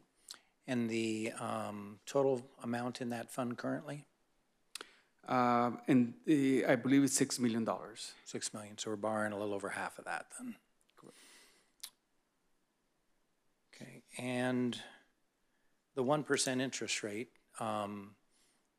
what are we currently earning on those investments today?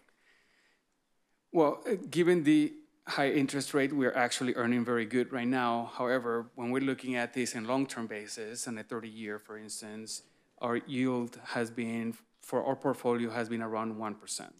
I understand, but what is it today? So we have 2 different investment options right now.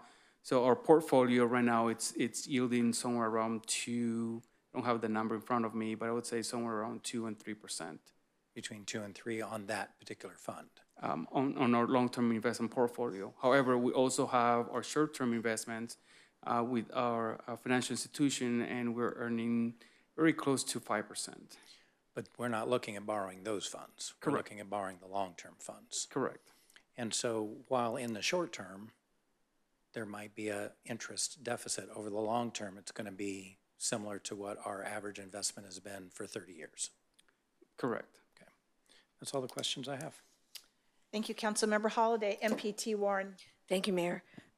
Excellent presentation. Your heart is in this 100%, and it's very obvious. And this community has asked for this, which is what you're trying to give them.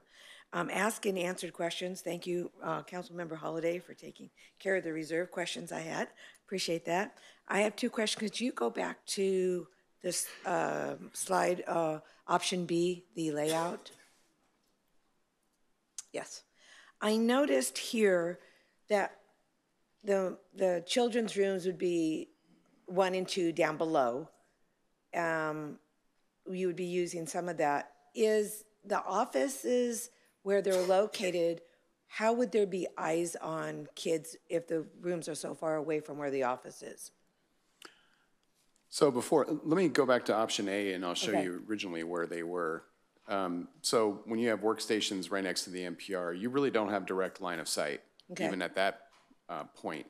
With option B, we do have a little bit more, we have more line of sight going all the way through the stacks over to the NPR rooms. Okay. And plus, part of the technology package that we have are cameras. Okay, cool. I just wanted to ask about that because that is a concern.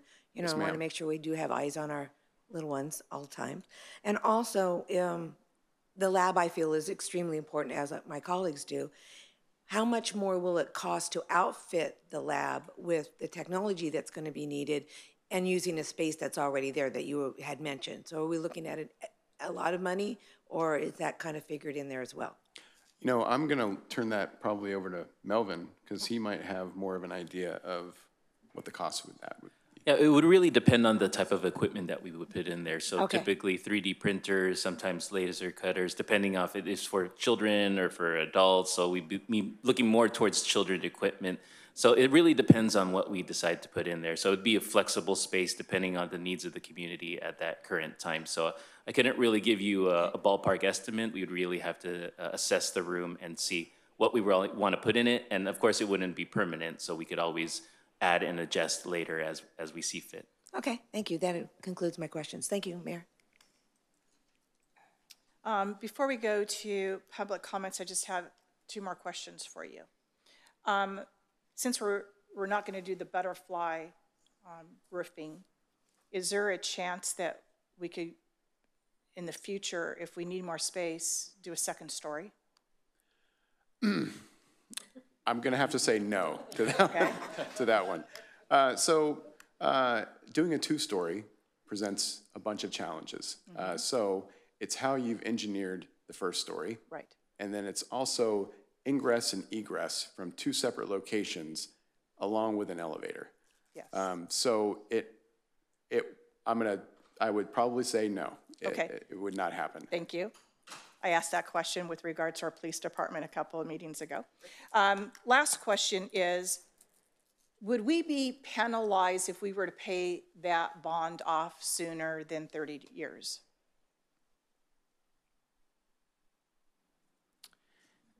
The bond option, there may not be a prepayment penalty. It all depends on how we establish the bond. So there might be the option for no prepayment penalty if we decide to pay that off sooner than later. Okay, thank you, Javier. Okay, we're going to move on to public comments. Madam City Clerk, are there any public comments regarding this item? We have Rita Nastri.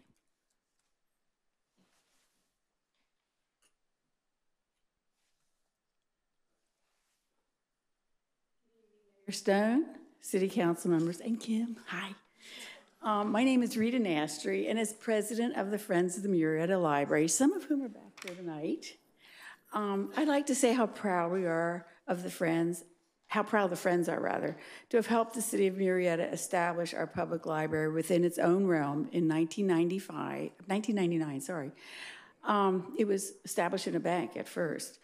Not being part of the Riverside County library system has really set us all aside as a city and the library itself. The city has become progressive and the library is even more progressive and successful. I mean, this is a major library here. Over these past years, the library has become a focal point for Murrieta families and neighbors who look forward to not only the books that the library provides, but also the many programs, not only for children, but I have to tell you, there's lots of adults who love this place. Just as an example, at the end of our second week of this year's summer reading program, the library has already committed over 18 community members, which is really interesting. They've signed up. Last year and the year before, over 2,000 had signed up. Both years, 70% of the participants were children ages 0 to 12. Currently, we've been bringing in 120 to 170 people for our summer story times in the garden. And as we go into the fall, this will, of course, will decrease because of the allowable space. Our library has also embraced the Library for All program, as well as provided sheltered workshops for those involved. The library's reputation of excellence, ingenuity, and progressive programming shows it is ready to take on new adventures and growth. Our friends opened the first bookstore to support the library and continue to assist in obtaining a state bond grant, which made possible the opening of our first library on March 17th in 2007, as it was said. At this time, the Friends opened their second bookstore. With the growth of affordable housing in our region has come a concurrent increase in young families with children in Murrieta. This brings the need to provide library services for families and their children. I'm going to move forward fast. I have to brag here a minute. I'm sure most of the council members don't know that these volunteers have raised over $1.3 million in 25-cent books and dollar books. And we will continue to do this to support our library through our 2 bookstores. But as the president, I am proud to say that the board of directors of the Friends of the Murrieta Library has voted to provide $100,000 for the new children's room expansion, which will go specifically towards furnishings for the interior of the expansion. Do not disappoint these hardworking volunteers. We urge you to approve the $7 million project for the expansion, which will support the growth and development of Murrieta's youngest residents. Thank you all. Thank you. You know, we just want to give you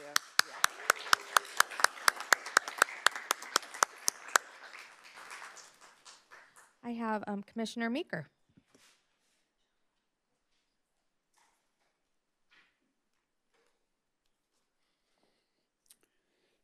Good evening, Mayor and members of City Council. My name is Jeff Meeker, and as you might know, I have the privilege of being one of your Library Advisory Commission members. My fellow commissioners and I have been watching the library expansion project mature into what it is today, and at least speaking for myself, I'm very excited to witness the next step in this amazing journey. Library Manager Rossellis and his team have done an excellent job of identifying our library's needs and then translating that into a workable plan to expand the library to better serve our growing community. I just wanted to say thank you for supporting the library on this journey. Good night.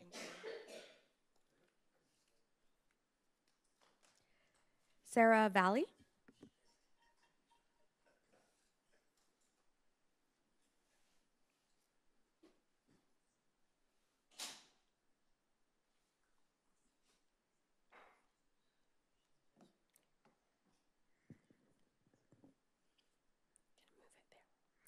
Good evening. I have lived in Murrieta my whole life and have just graduated from Murrieta Valley High School.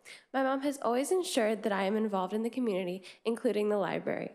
Growing up, I have always looked forward to our at least weekly family trips to the library, where my mom would take me and my brothers to the library to check out our books for the week.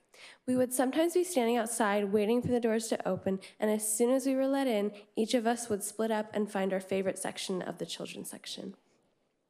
I have many fond memories of times in the children's section, including spinning the wheel for the summer reading program, getting to talk with the librarians, and looking for books or movies, and attending various events throughout the year where I'd meet others in the community or make crafts.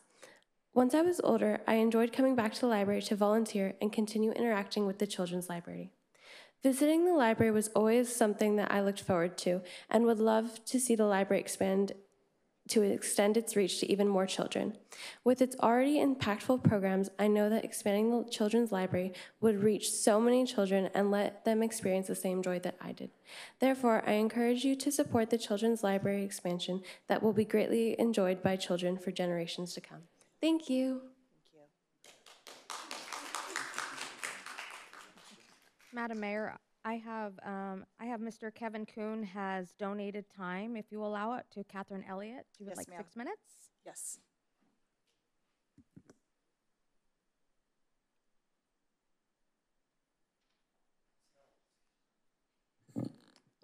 All right. Good evening, Mayor Stone, council, staff, and fellow residents. I am thrilled to be here tonight to share my passion for our extraordinary library and encourage you to look to the future of the library that our community will need in the decades to come. As you can hear, my children grew up in the library, not just the summer reading program, which is always phenomenal, and I don't know if you've been there since school is out, but it's just incredibly crowded. It's a great place to be. But we've also come for books and programs throughout the year. It is a welcoming, supportive, and safe space, something that is far too rare these days. As my kids grew older, I remember having to arrive early for programs, even back then, to ensure that we could actually get in. The programs were so wonderful that they regularly ran out of space, and this program has only become worse. Library programming has increased significantly in both the frequency and the variety of what is offered, but the community demand has increased even faster. Unfortunately, having insufficient space for programs, materials, and other resources is an ongoing problem. As our city grows and more high-density housing is built, much of it within just a mile or two of the library, even more kids and families will rely on the library to help them thrive. More space is vital to support the needs of our growing community and to host unique and impactful programs for kids of all ages, backgrounds, and abilities. As my kids left elementary school, they were excited to give back to the library, as you heard. It really was our second home. Through volunteering at the summer reading program, all three of them did that. It was actually like their first job. They scheduled it and showed up and did it and looked forward to it. Expanding the children's area doesn't just impact little kids. It is wonderful for teens to have that way to benefit, and working with library staff was such a positive experience for my kids. And yes, we are that family, incredibly passionate library supporters on many levels. I'm actually a lifetime member of the Friends of the Murrieta Library, as well as secretary of the Murrieta Public Library Foundation, and there's a number of us here tonight. As he mentioned, we were founded in 2008, and it is actually a 501c3 nonprofit. And we were created to support the long-term goals of the library, and now is the time to be thinking long-term. This is such an exciting time for our library. We have the opportunity to determine the final shape of the physical building, to close our eyes and envision what can go into it and ensure that it can support the needs of our community in the decades to come. I really appreciated your support for the makerspace, something that is so near and dear to my heart. A makerspace allows learning and creativity, as you mentioned, not just for the children, but for you and I and senior citizens. And I especially think of the men who'd be thrilled to be able to go in there and tinker around and learn new skills. A lot of times, especially as they're seniors, they don't have the personal finances or living situation to have that equipment themselves. And a lot of them desperately need the social interaction that a place and the programming like that could provide. And I just think it could be incredibly wonderful. And I know you may not be able to outfit it immediately, but that is something, like you were saying, could be done, down the road, and we can find things like that. I have confidence that our incredible library grant writing staff and community donations will be able to fill that need. We just need the space. Other hope-for features like the inclusive furniture and the sensory wall that supports some of our most vulnerable citizens also wouldn't have to be completed right away, but we do need to have the space for that. Planning sufficient flexible space for these features now will ensure that they will be there in the future. The benefits will be felt throughout the community, not just by the children. And I ask for you to vote to invest in our city's future and allocate the funds needed to ensure that this final build-out of the library meets the needs of our growing community in the decades to come. On behalf of the Murrieta Public Library Foundation, I am excited to express our full support for expanding the children's area of our library. We are committed to working through the community to generate private funds to help fill the funding gaps, as Mr. Ambrose mentioned.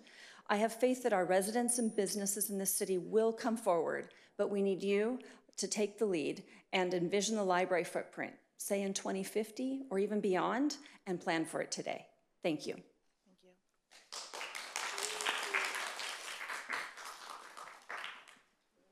Karen Kiki Fritchie.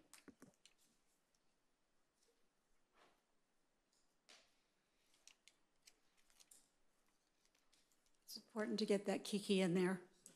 I can do a full-on Karen. You don't want to see it.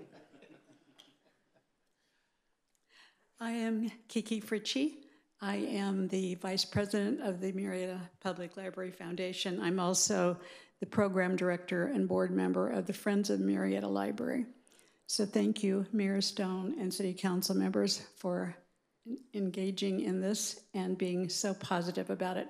I love the questions, especially from Mayor Stone. I was disappointed because even a book is a butterfly. I'm a visual, and that was important to me. But the answer was no, that's okay. We can work with the interior of the library. The expansion is needed, it's wanted, and the vision of the future for our entire community. The foundation is committed to funding this project, and we are seeking the help to private donors to meet our goal of $500,000. We look forward to a packet to give all the details and some of the changes that were made necessary in order to approach potential donors, private donors. These are people in the community that have the money that we need and they can afford. And their children or their grandchildren attend the schools and use the library and always have utilized it. I am one of those people. My grandson is at Thompson Middle School and he has gone all the way through the school system. My son is a PGA Tour instructor and the director of instruction at Bear Creek Golf Club. So golf tournaments have always been a way for me to raise funds. I do not take no for an answer. And Tom Landry found that out when I was on his board of Fellowship of Christian Athletes in Texas. So I was able to raise a lot of money. I like millions. I like that number. It works well for me. So we hope to approach people on a more personal basis, as Mayor Stone is going to do. We're going to have some fundraisers in homes and at Bear Creek Golf Club, which is a private, the only and very privileged golf course in the Murrieta area. So we are going to utilize these contacts that we have to raise these funds, and it's very important that we do this. We look forward to you attending those events as well, and you, of course, will be invited. I have something that we sent out in our mailer. We are, as it was told, we are receiving some money already, so I will hand these to you to give to each of you, or if I may bring them up to you, you tell me what is best. And you can hand it to the city clerk. Thank please. you so much. Thank you.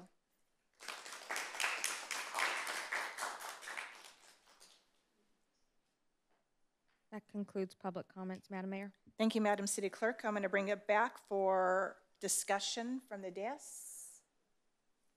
Seeing none, I have a few things that I'd like to say. I don't even have an Amazon account, believe it or not. People are like, they think I'm crazy, but I'm one that likes to touch, feel, and smell. I want to support our brick and mortar stores.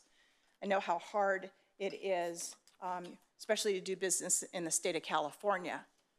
What's ironic with the type of internet and things that you can learn about on Google, it makes my heart so warm to see that the library is being utilized and how crowded it is.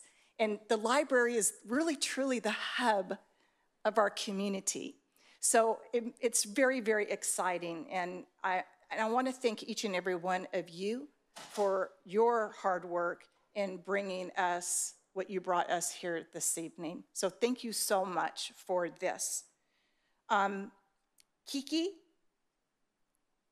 you talked about butterflies, and I envision butterflies within the library, and I love butterflies as well. Also, with regards to millions of dollars, I'm also, as a professional fundraiser, I love millions of dollars, and you know what, I would love to work with you to raise money for our library, so I'm inviting you into my sandbox. You like millions too, sir? Okay, fantastic. The other young lady, I can't read my writing. You spoke about, you spoke so eloquently with regards to our seniors. And as you know, today, loneliness is the #1 crisis for seniors.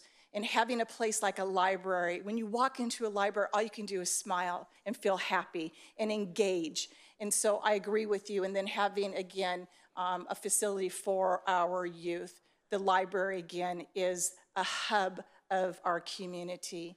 And so I just wanted to say, again, thank you to all of our volunteers and to our commissioner who also donates his time as well. Thank you for giving back to our community and allowing us to participate in your vision as well. So thank you so much. So with that, I'm going to give our city manager a few minutes to speak as well. Thank you, Mayor. I just wanted to take a few minutes to thank these 4 staff members because I have made their life incredibly difficult over the last few months. Their feet have been held to the fire on the budget until they're probably very singed. So with their help, they came up with a way to pull this off. Yes. And it's something that it's to be admired, and I'm very proud of the 4 of them. And I just wanted the council to know how hard they've worked to get us here tonight. And also, City Manager, we want to thank you too as well. You know, your leadership and your support has been very instrumental as well. So thank you so much. So with that, I'm going to call for a motion in a second. Shall we do it? I would like to make the motion for option B, but I'm not sure how to do that on here. It would be presented as option B. So I'd like to go with the motion as presented for option B. Just go ahead and do your motion. There you go. Perfect. Motion by MPT Warren, second by Councilmember Holliday. Please vote.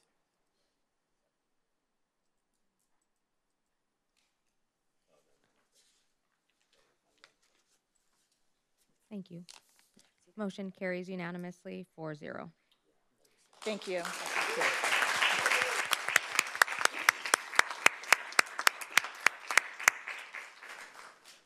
Okay, it's a long night.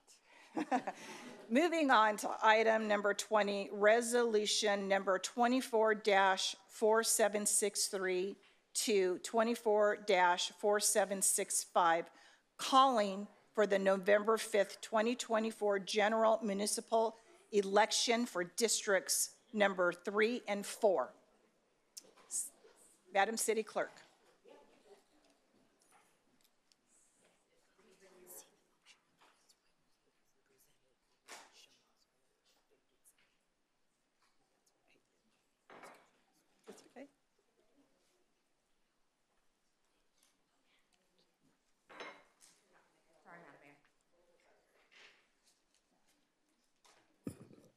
Somebody who sat here was taller than I was.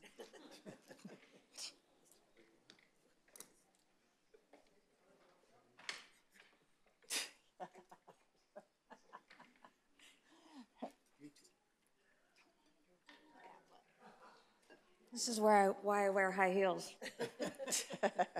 Much better.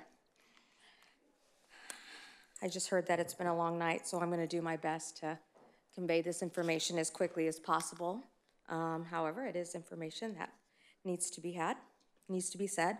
So we're here. I'm here to ask the council to call the November 5th, 2024 general municipal election. It is familiar. A lot of this information will be familiar to the city council, but it is important that we get the information out for all constituents out there. There's a map there for you of the 2 districts that are going to be up for election. It's districts 3 and 4. So what I'm going to do tonight is give you a quick background. We're going to talk a little bit about the consolidation process with the County of Riverside. We're going to go over a few of my responsibilities, and then we will hopefully conclude with a vote that allows me to do all of those things. So quick background. So basically our municipal code requires that we actually hold our general municipal election the first Tuesday after the first Monday of November in each even-numbered year. So hopefully I got it right. And we will be having an election this November. And that's just a reminder there as a quick background. So in 2017, the city of Murrieta, this was before I got here, transitioned to by-district elections. You were at large and you transitioned to by-district. In 2021, after I started, actually, we did some redistricting based off of the federal census, as you know, and that's based off of the Fair Maps Act, all election related.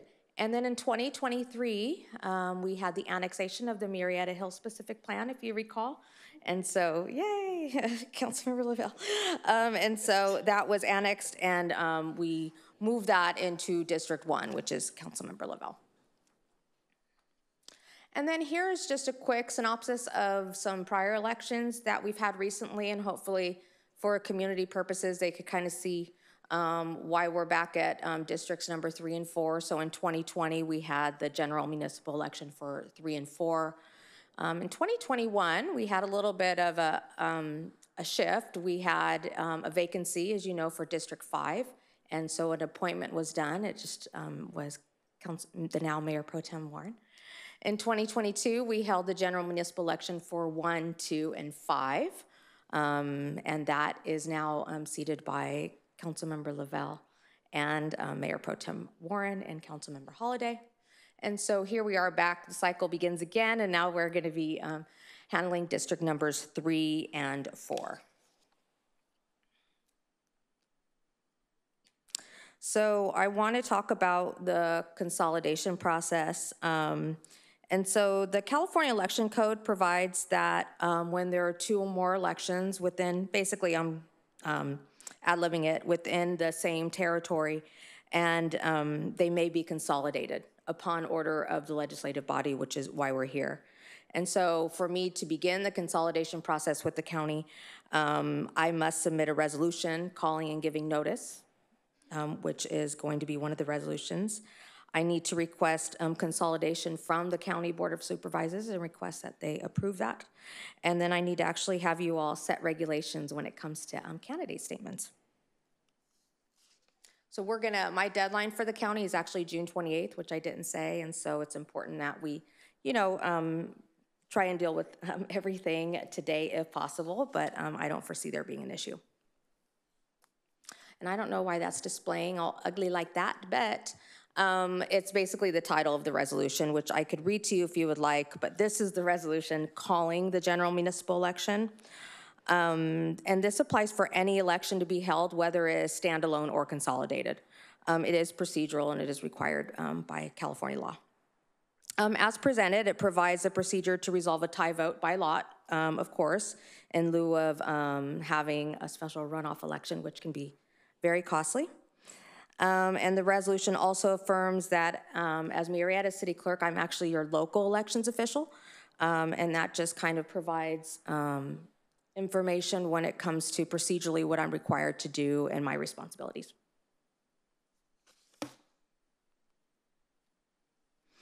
So the second resolution is 24-4764, as you see. This is actually requesting consolidation with the county. So as you see there, the bullet points, I'm asking them to consolidate. I'm gonna let them know which offices we're seeking to consolidate. And it also acknowledges that they're gonna handle the consolidation in accordance with the same procedures of the statewide election.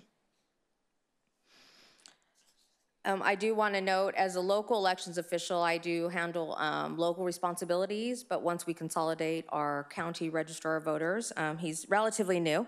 His name is Art Tanako. He actually will be in charge of administering our election, and he handles the canvassing and all the polling locations or voting locations and all of that information. But we do partner, and we collaborate throughout the entire process. And then the last resolution is, it's actually simple, but I do need direction because I am required to get this from you. It is regarding candidate statements. So the resolution provides regulations. We, provide, you can underline, whether you can bold, things of that nature. The county's really given me a guideline already, so that is within the resolution, and it's worked historically for Murrieta.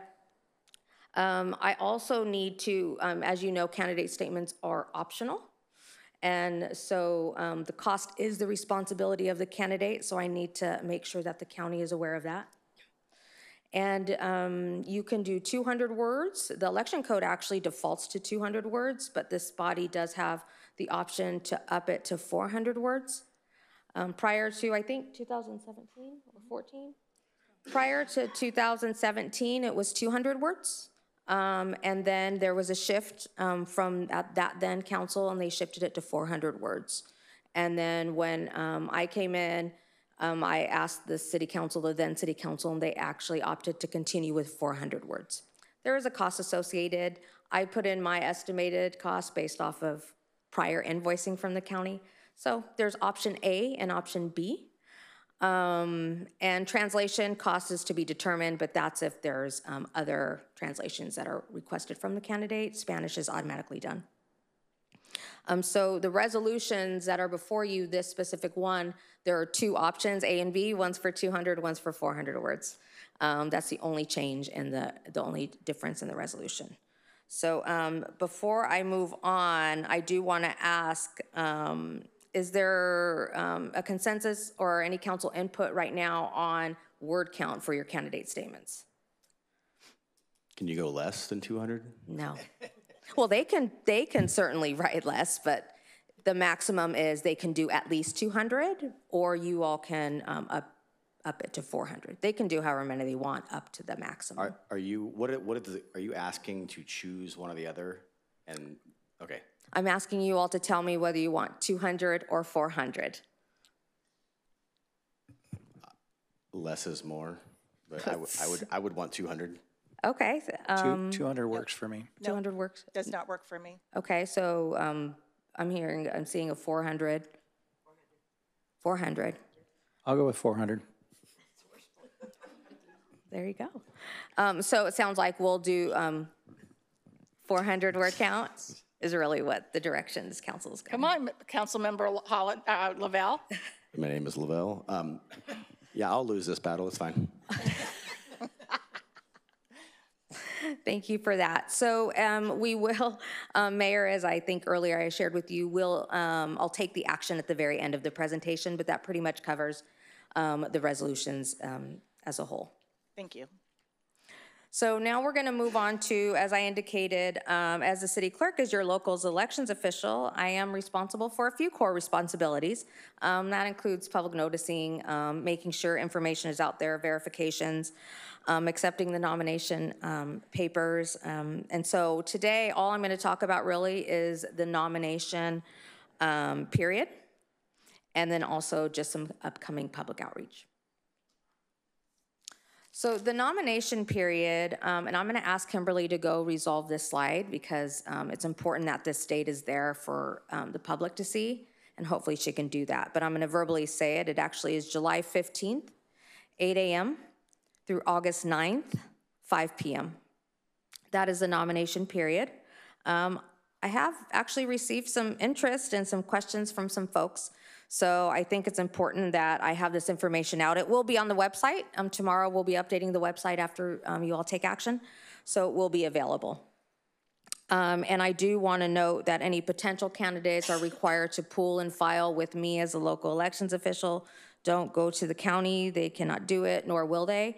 And it can be problematic if you try to do that. So that's really what I wanted folks to get out of this slide. Thank you, Kimberly. So there is the date there. So July 15th, 8 a.m. it opens, and it closes August 9th, 5 p.m. Thank you.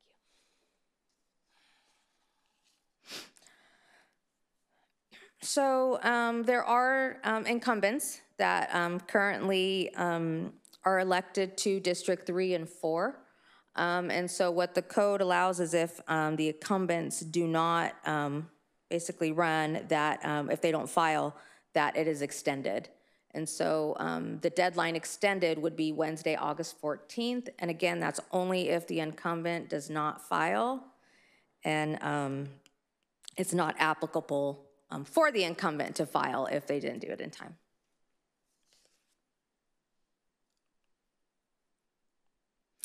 So pulling nomination papers, as I indicated, the date is the July 15th through August 9th.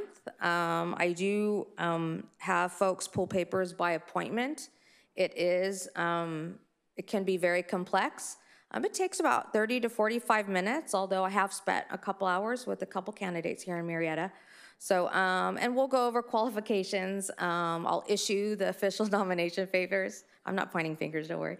And then and then any additional filing requirements.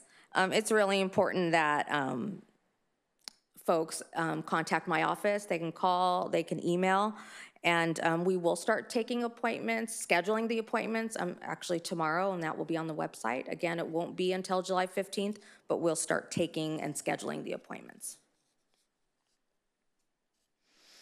And then they have, after the papers are pulled and all signatures have been gathered, the next step is actually filing the nomination papers with me. They can schedule an appointment or walk in. I certainly encourage anybody to get to me any way they can to file their paperwork in the same manner in which they can contact me by my phone number, which is there, or my email. Expect 30 to 45 minutes. I'm going to review and confirm some things. Voter signature process can begin. I also want to note that I have had instances, actually several, to where folks come to me the last day of the nomination period and they want to file, but they don't have all the information appropriate, and I can't accept it if it's not complete. And so they have to go off, and then they're left maybe with a couple hours to kind of resolve it. It does happen, but I want to do my best to make sure that doesn't happen to any potential candidates. And then I'm just going to quickly talk on some election outreach that we plan on doing. We'll be attending some events. Social media, Christina has been great with working with us on trying to get a cycle of some election outreach. We're going to be doing signage. The county signage tends to be a little, I'm going to use the word bland. It's easy to miss. And so we like to market Murrieta appropriately. And so there's a sign, there's one of an example that I did a couple years ago. And then also, we would like to be informed of candidate forums. I've already been contacted, and so I just want the information to be put on the website so folks can know who's having forums and if they want to go participate or watch or not. And then I also want to note, we attempted to do a first-time voters academy. We think election season is the time to do it. There was not enough interest at this time, and so we're going to probably push for it in the fall. But that's something that we're going to try and attempt some more as we attend these events to try and get a little more engagement from the community as a whole.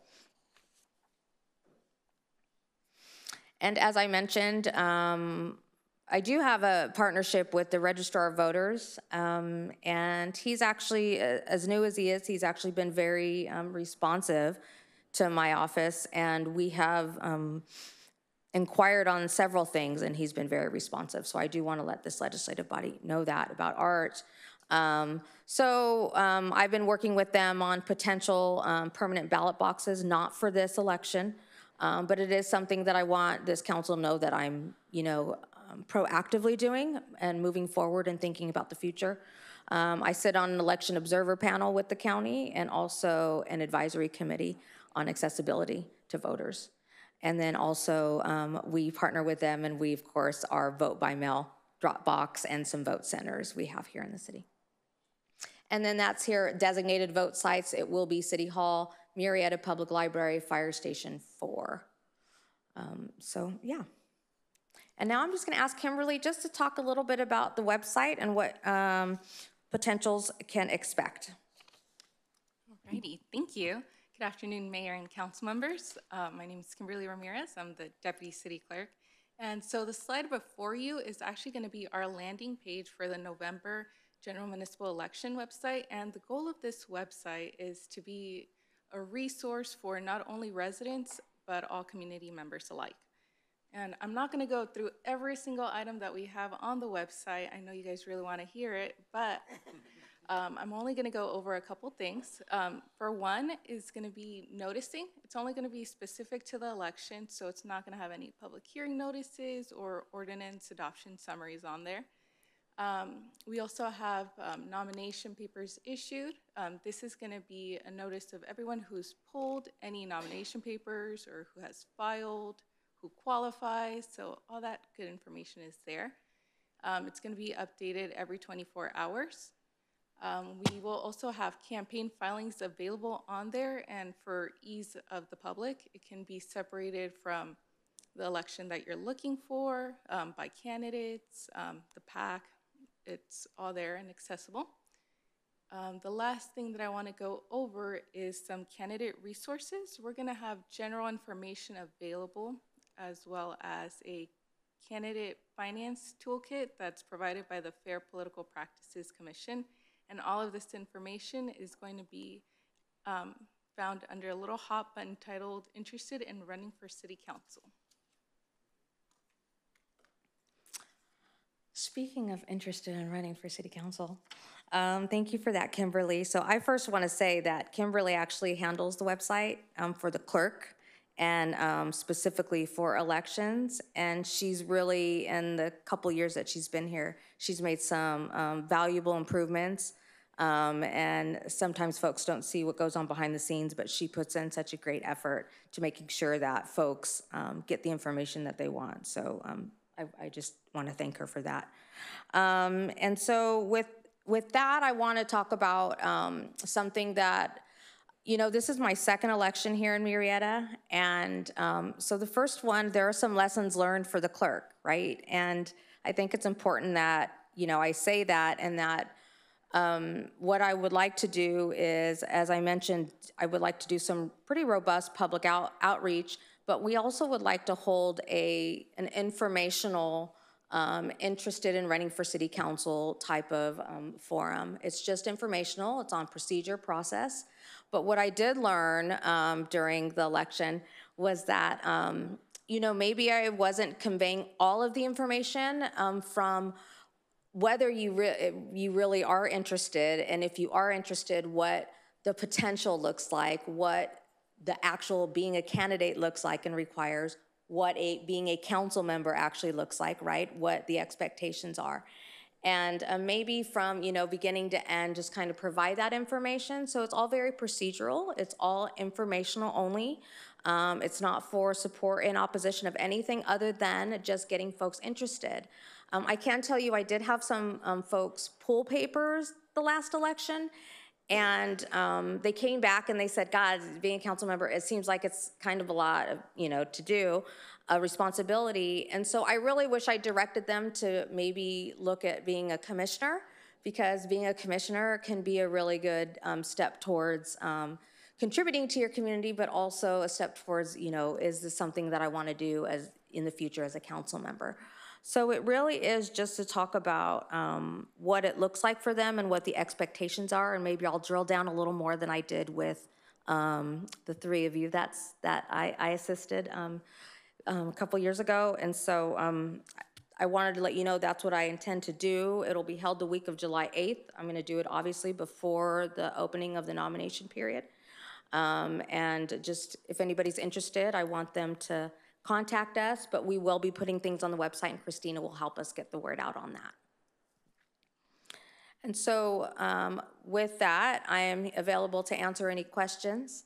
And then after that, I am asking the City Council to adopt the resolutions as provided, including option B for the third resolution, which is 400 words, if that is the pleasure of the council. And that concludes my presentation. Thank you, Madam City Clerk. And we're going to go ahead and take questions. Councilmember Holliday. Thank you, Madam Mayor. I just wanted to thank you both for your hard work and dedication towards this effort. I know you take it very seriously, and I appreciate that. That's all I have to say. Thank you, Councilmember Holliday. Councilmember Lavelle. I just want to echo that. You were, obviously you handled my election. You made it very easy, painless, and you explained everything as I needed it. And wanted to offer up, if you need anybody to help you with that informational service about actual experiences of a council member, I'd be happy to shed some light on that for the audience. Thank you for that. Thank you, Councilmember Lavelle. Seeing no other questions, we will call for a motion and a second, please. Motion by Councilmember Lavelle, second by Councilmember Holliday. Please vote.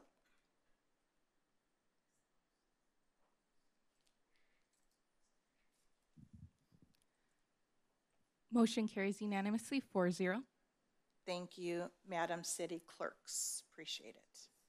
Moving on to governing body announcements. Governing body announcements is an opportunity for the council to provide miscellaneous reports and announcements. Announcements should not exceed 2 minutes, and the city clerk will use a computerized timer. And I am requesting for my colleagues if I can have Councilmember DeForest 2 minutes. Sure. Thank you. I have consensus. I apologize, Madam Mayor. I just realized on the last item, there were no public comments. I just want to note for the record. So may you repeat? I apologize for what was just requested. Oh, I'm so sorry. Is there any public comments with regards to resolution number 24-4763 to 24-4765? Seeing none, Madam Mayor. Whatever. Seeing none. Thank you, Madam City Clerk. Okay, moving on to governing body announcements. We're going to start with Councilmember Lavelle.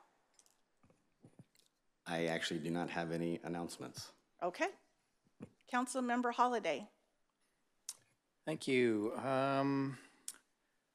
I attended the Evening of Innovation that was put on by the Chamber of Commerce that I know Madam Mayor did. I don't know if any other colleagues are. Yeah, Was just Lavelle was there. Lavelle was there?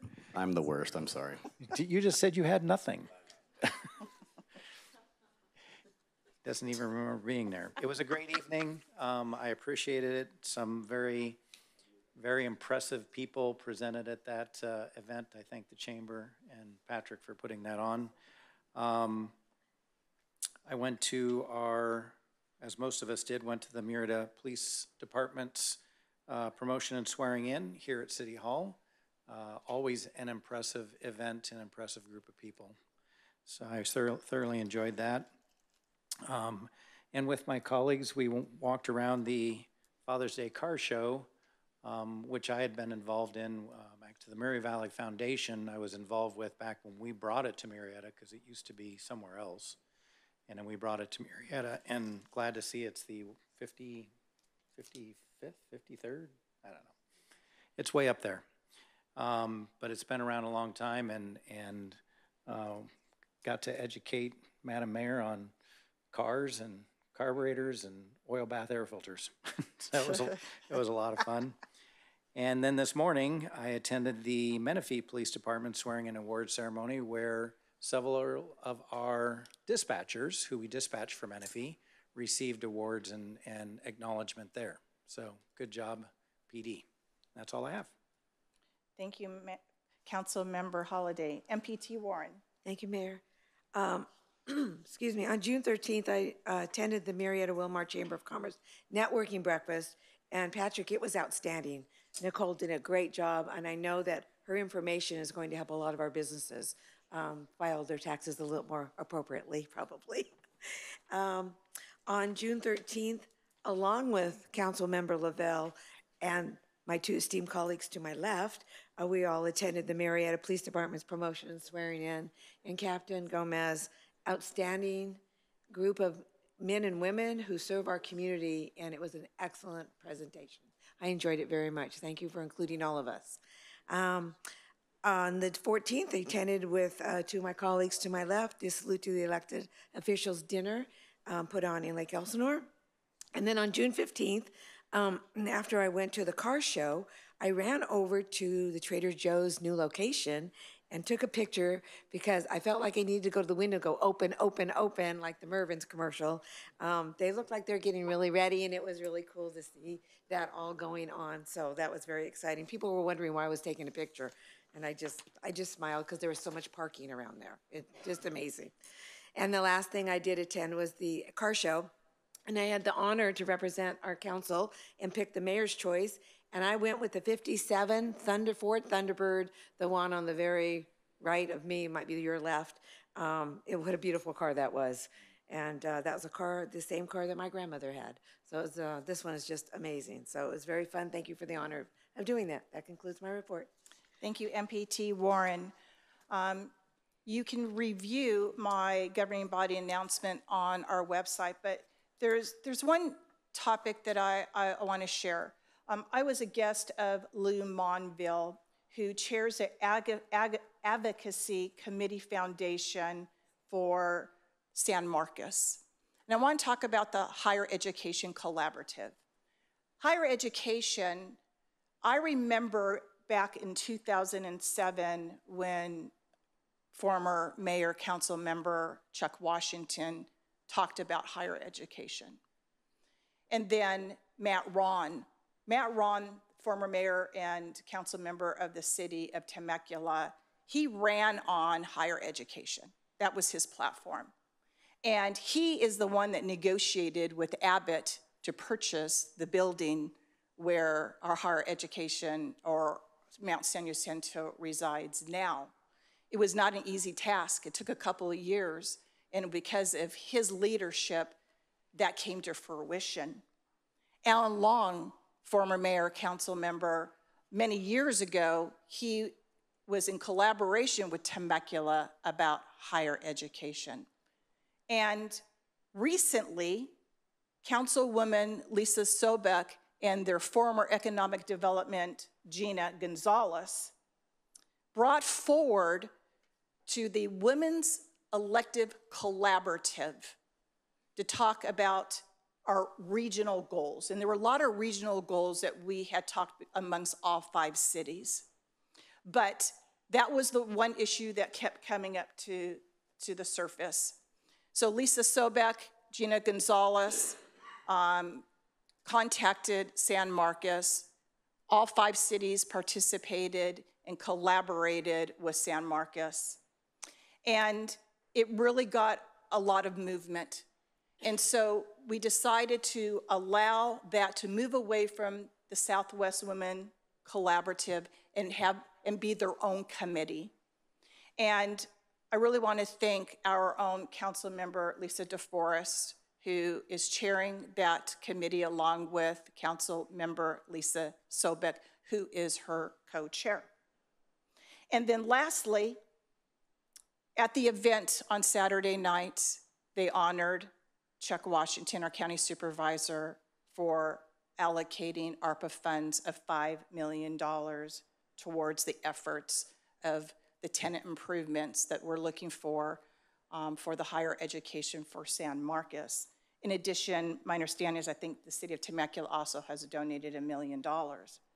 When we started this, we needed to raise $10 million. And as you heard tonight, with inflation, the cost of materials, if we can even get it, we're looking at $18 million for the higher education just in a short few years.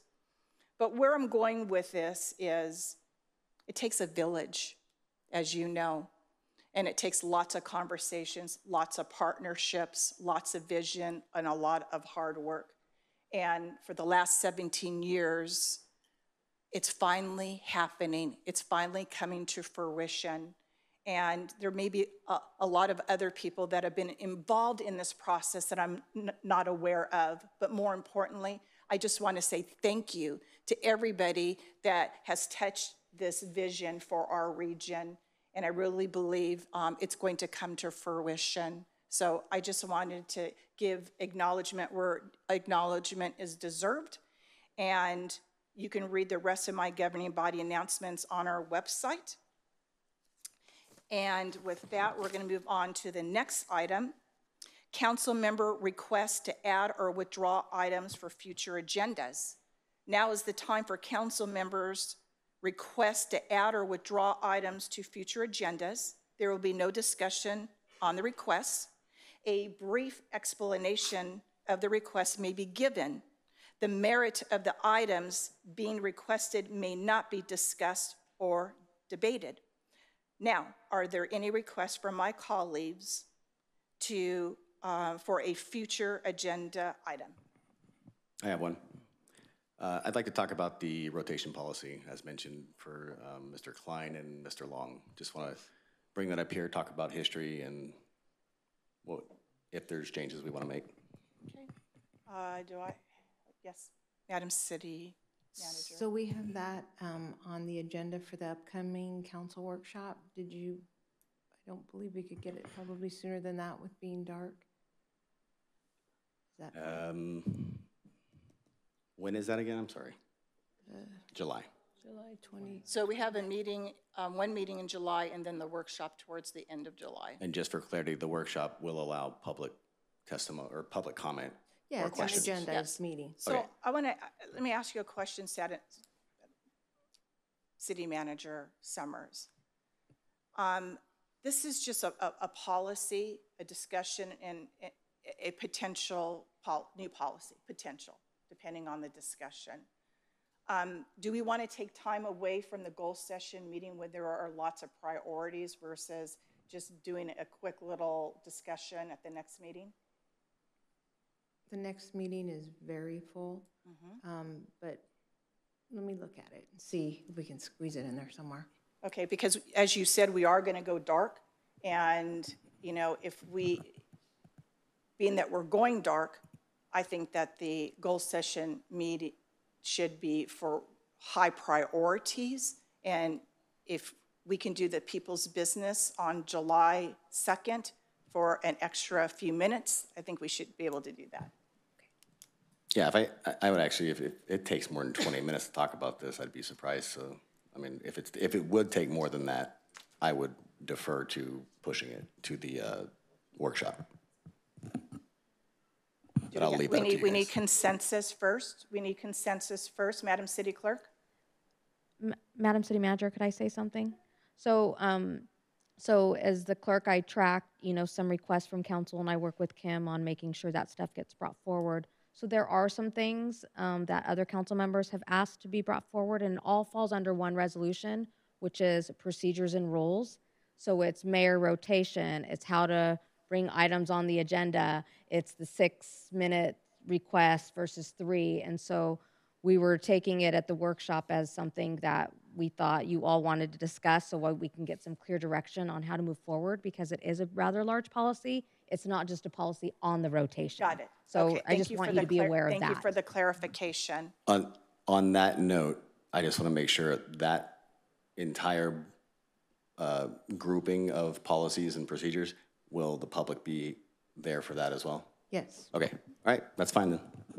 So do we, oh, so it's already on the goal. Okay, so. Then I remove my request. Thank you so much. Are there any future agenda items that need to be requested? Seeing none, before we adjourn tonight's meeting, we hope that all the fathers in Murrieta were able to have a wonderful weekend with their loved ones, and a happy belated Father's Day to our city staff. So with that said, we will now adjourn.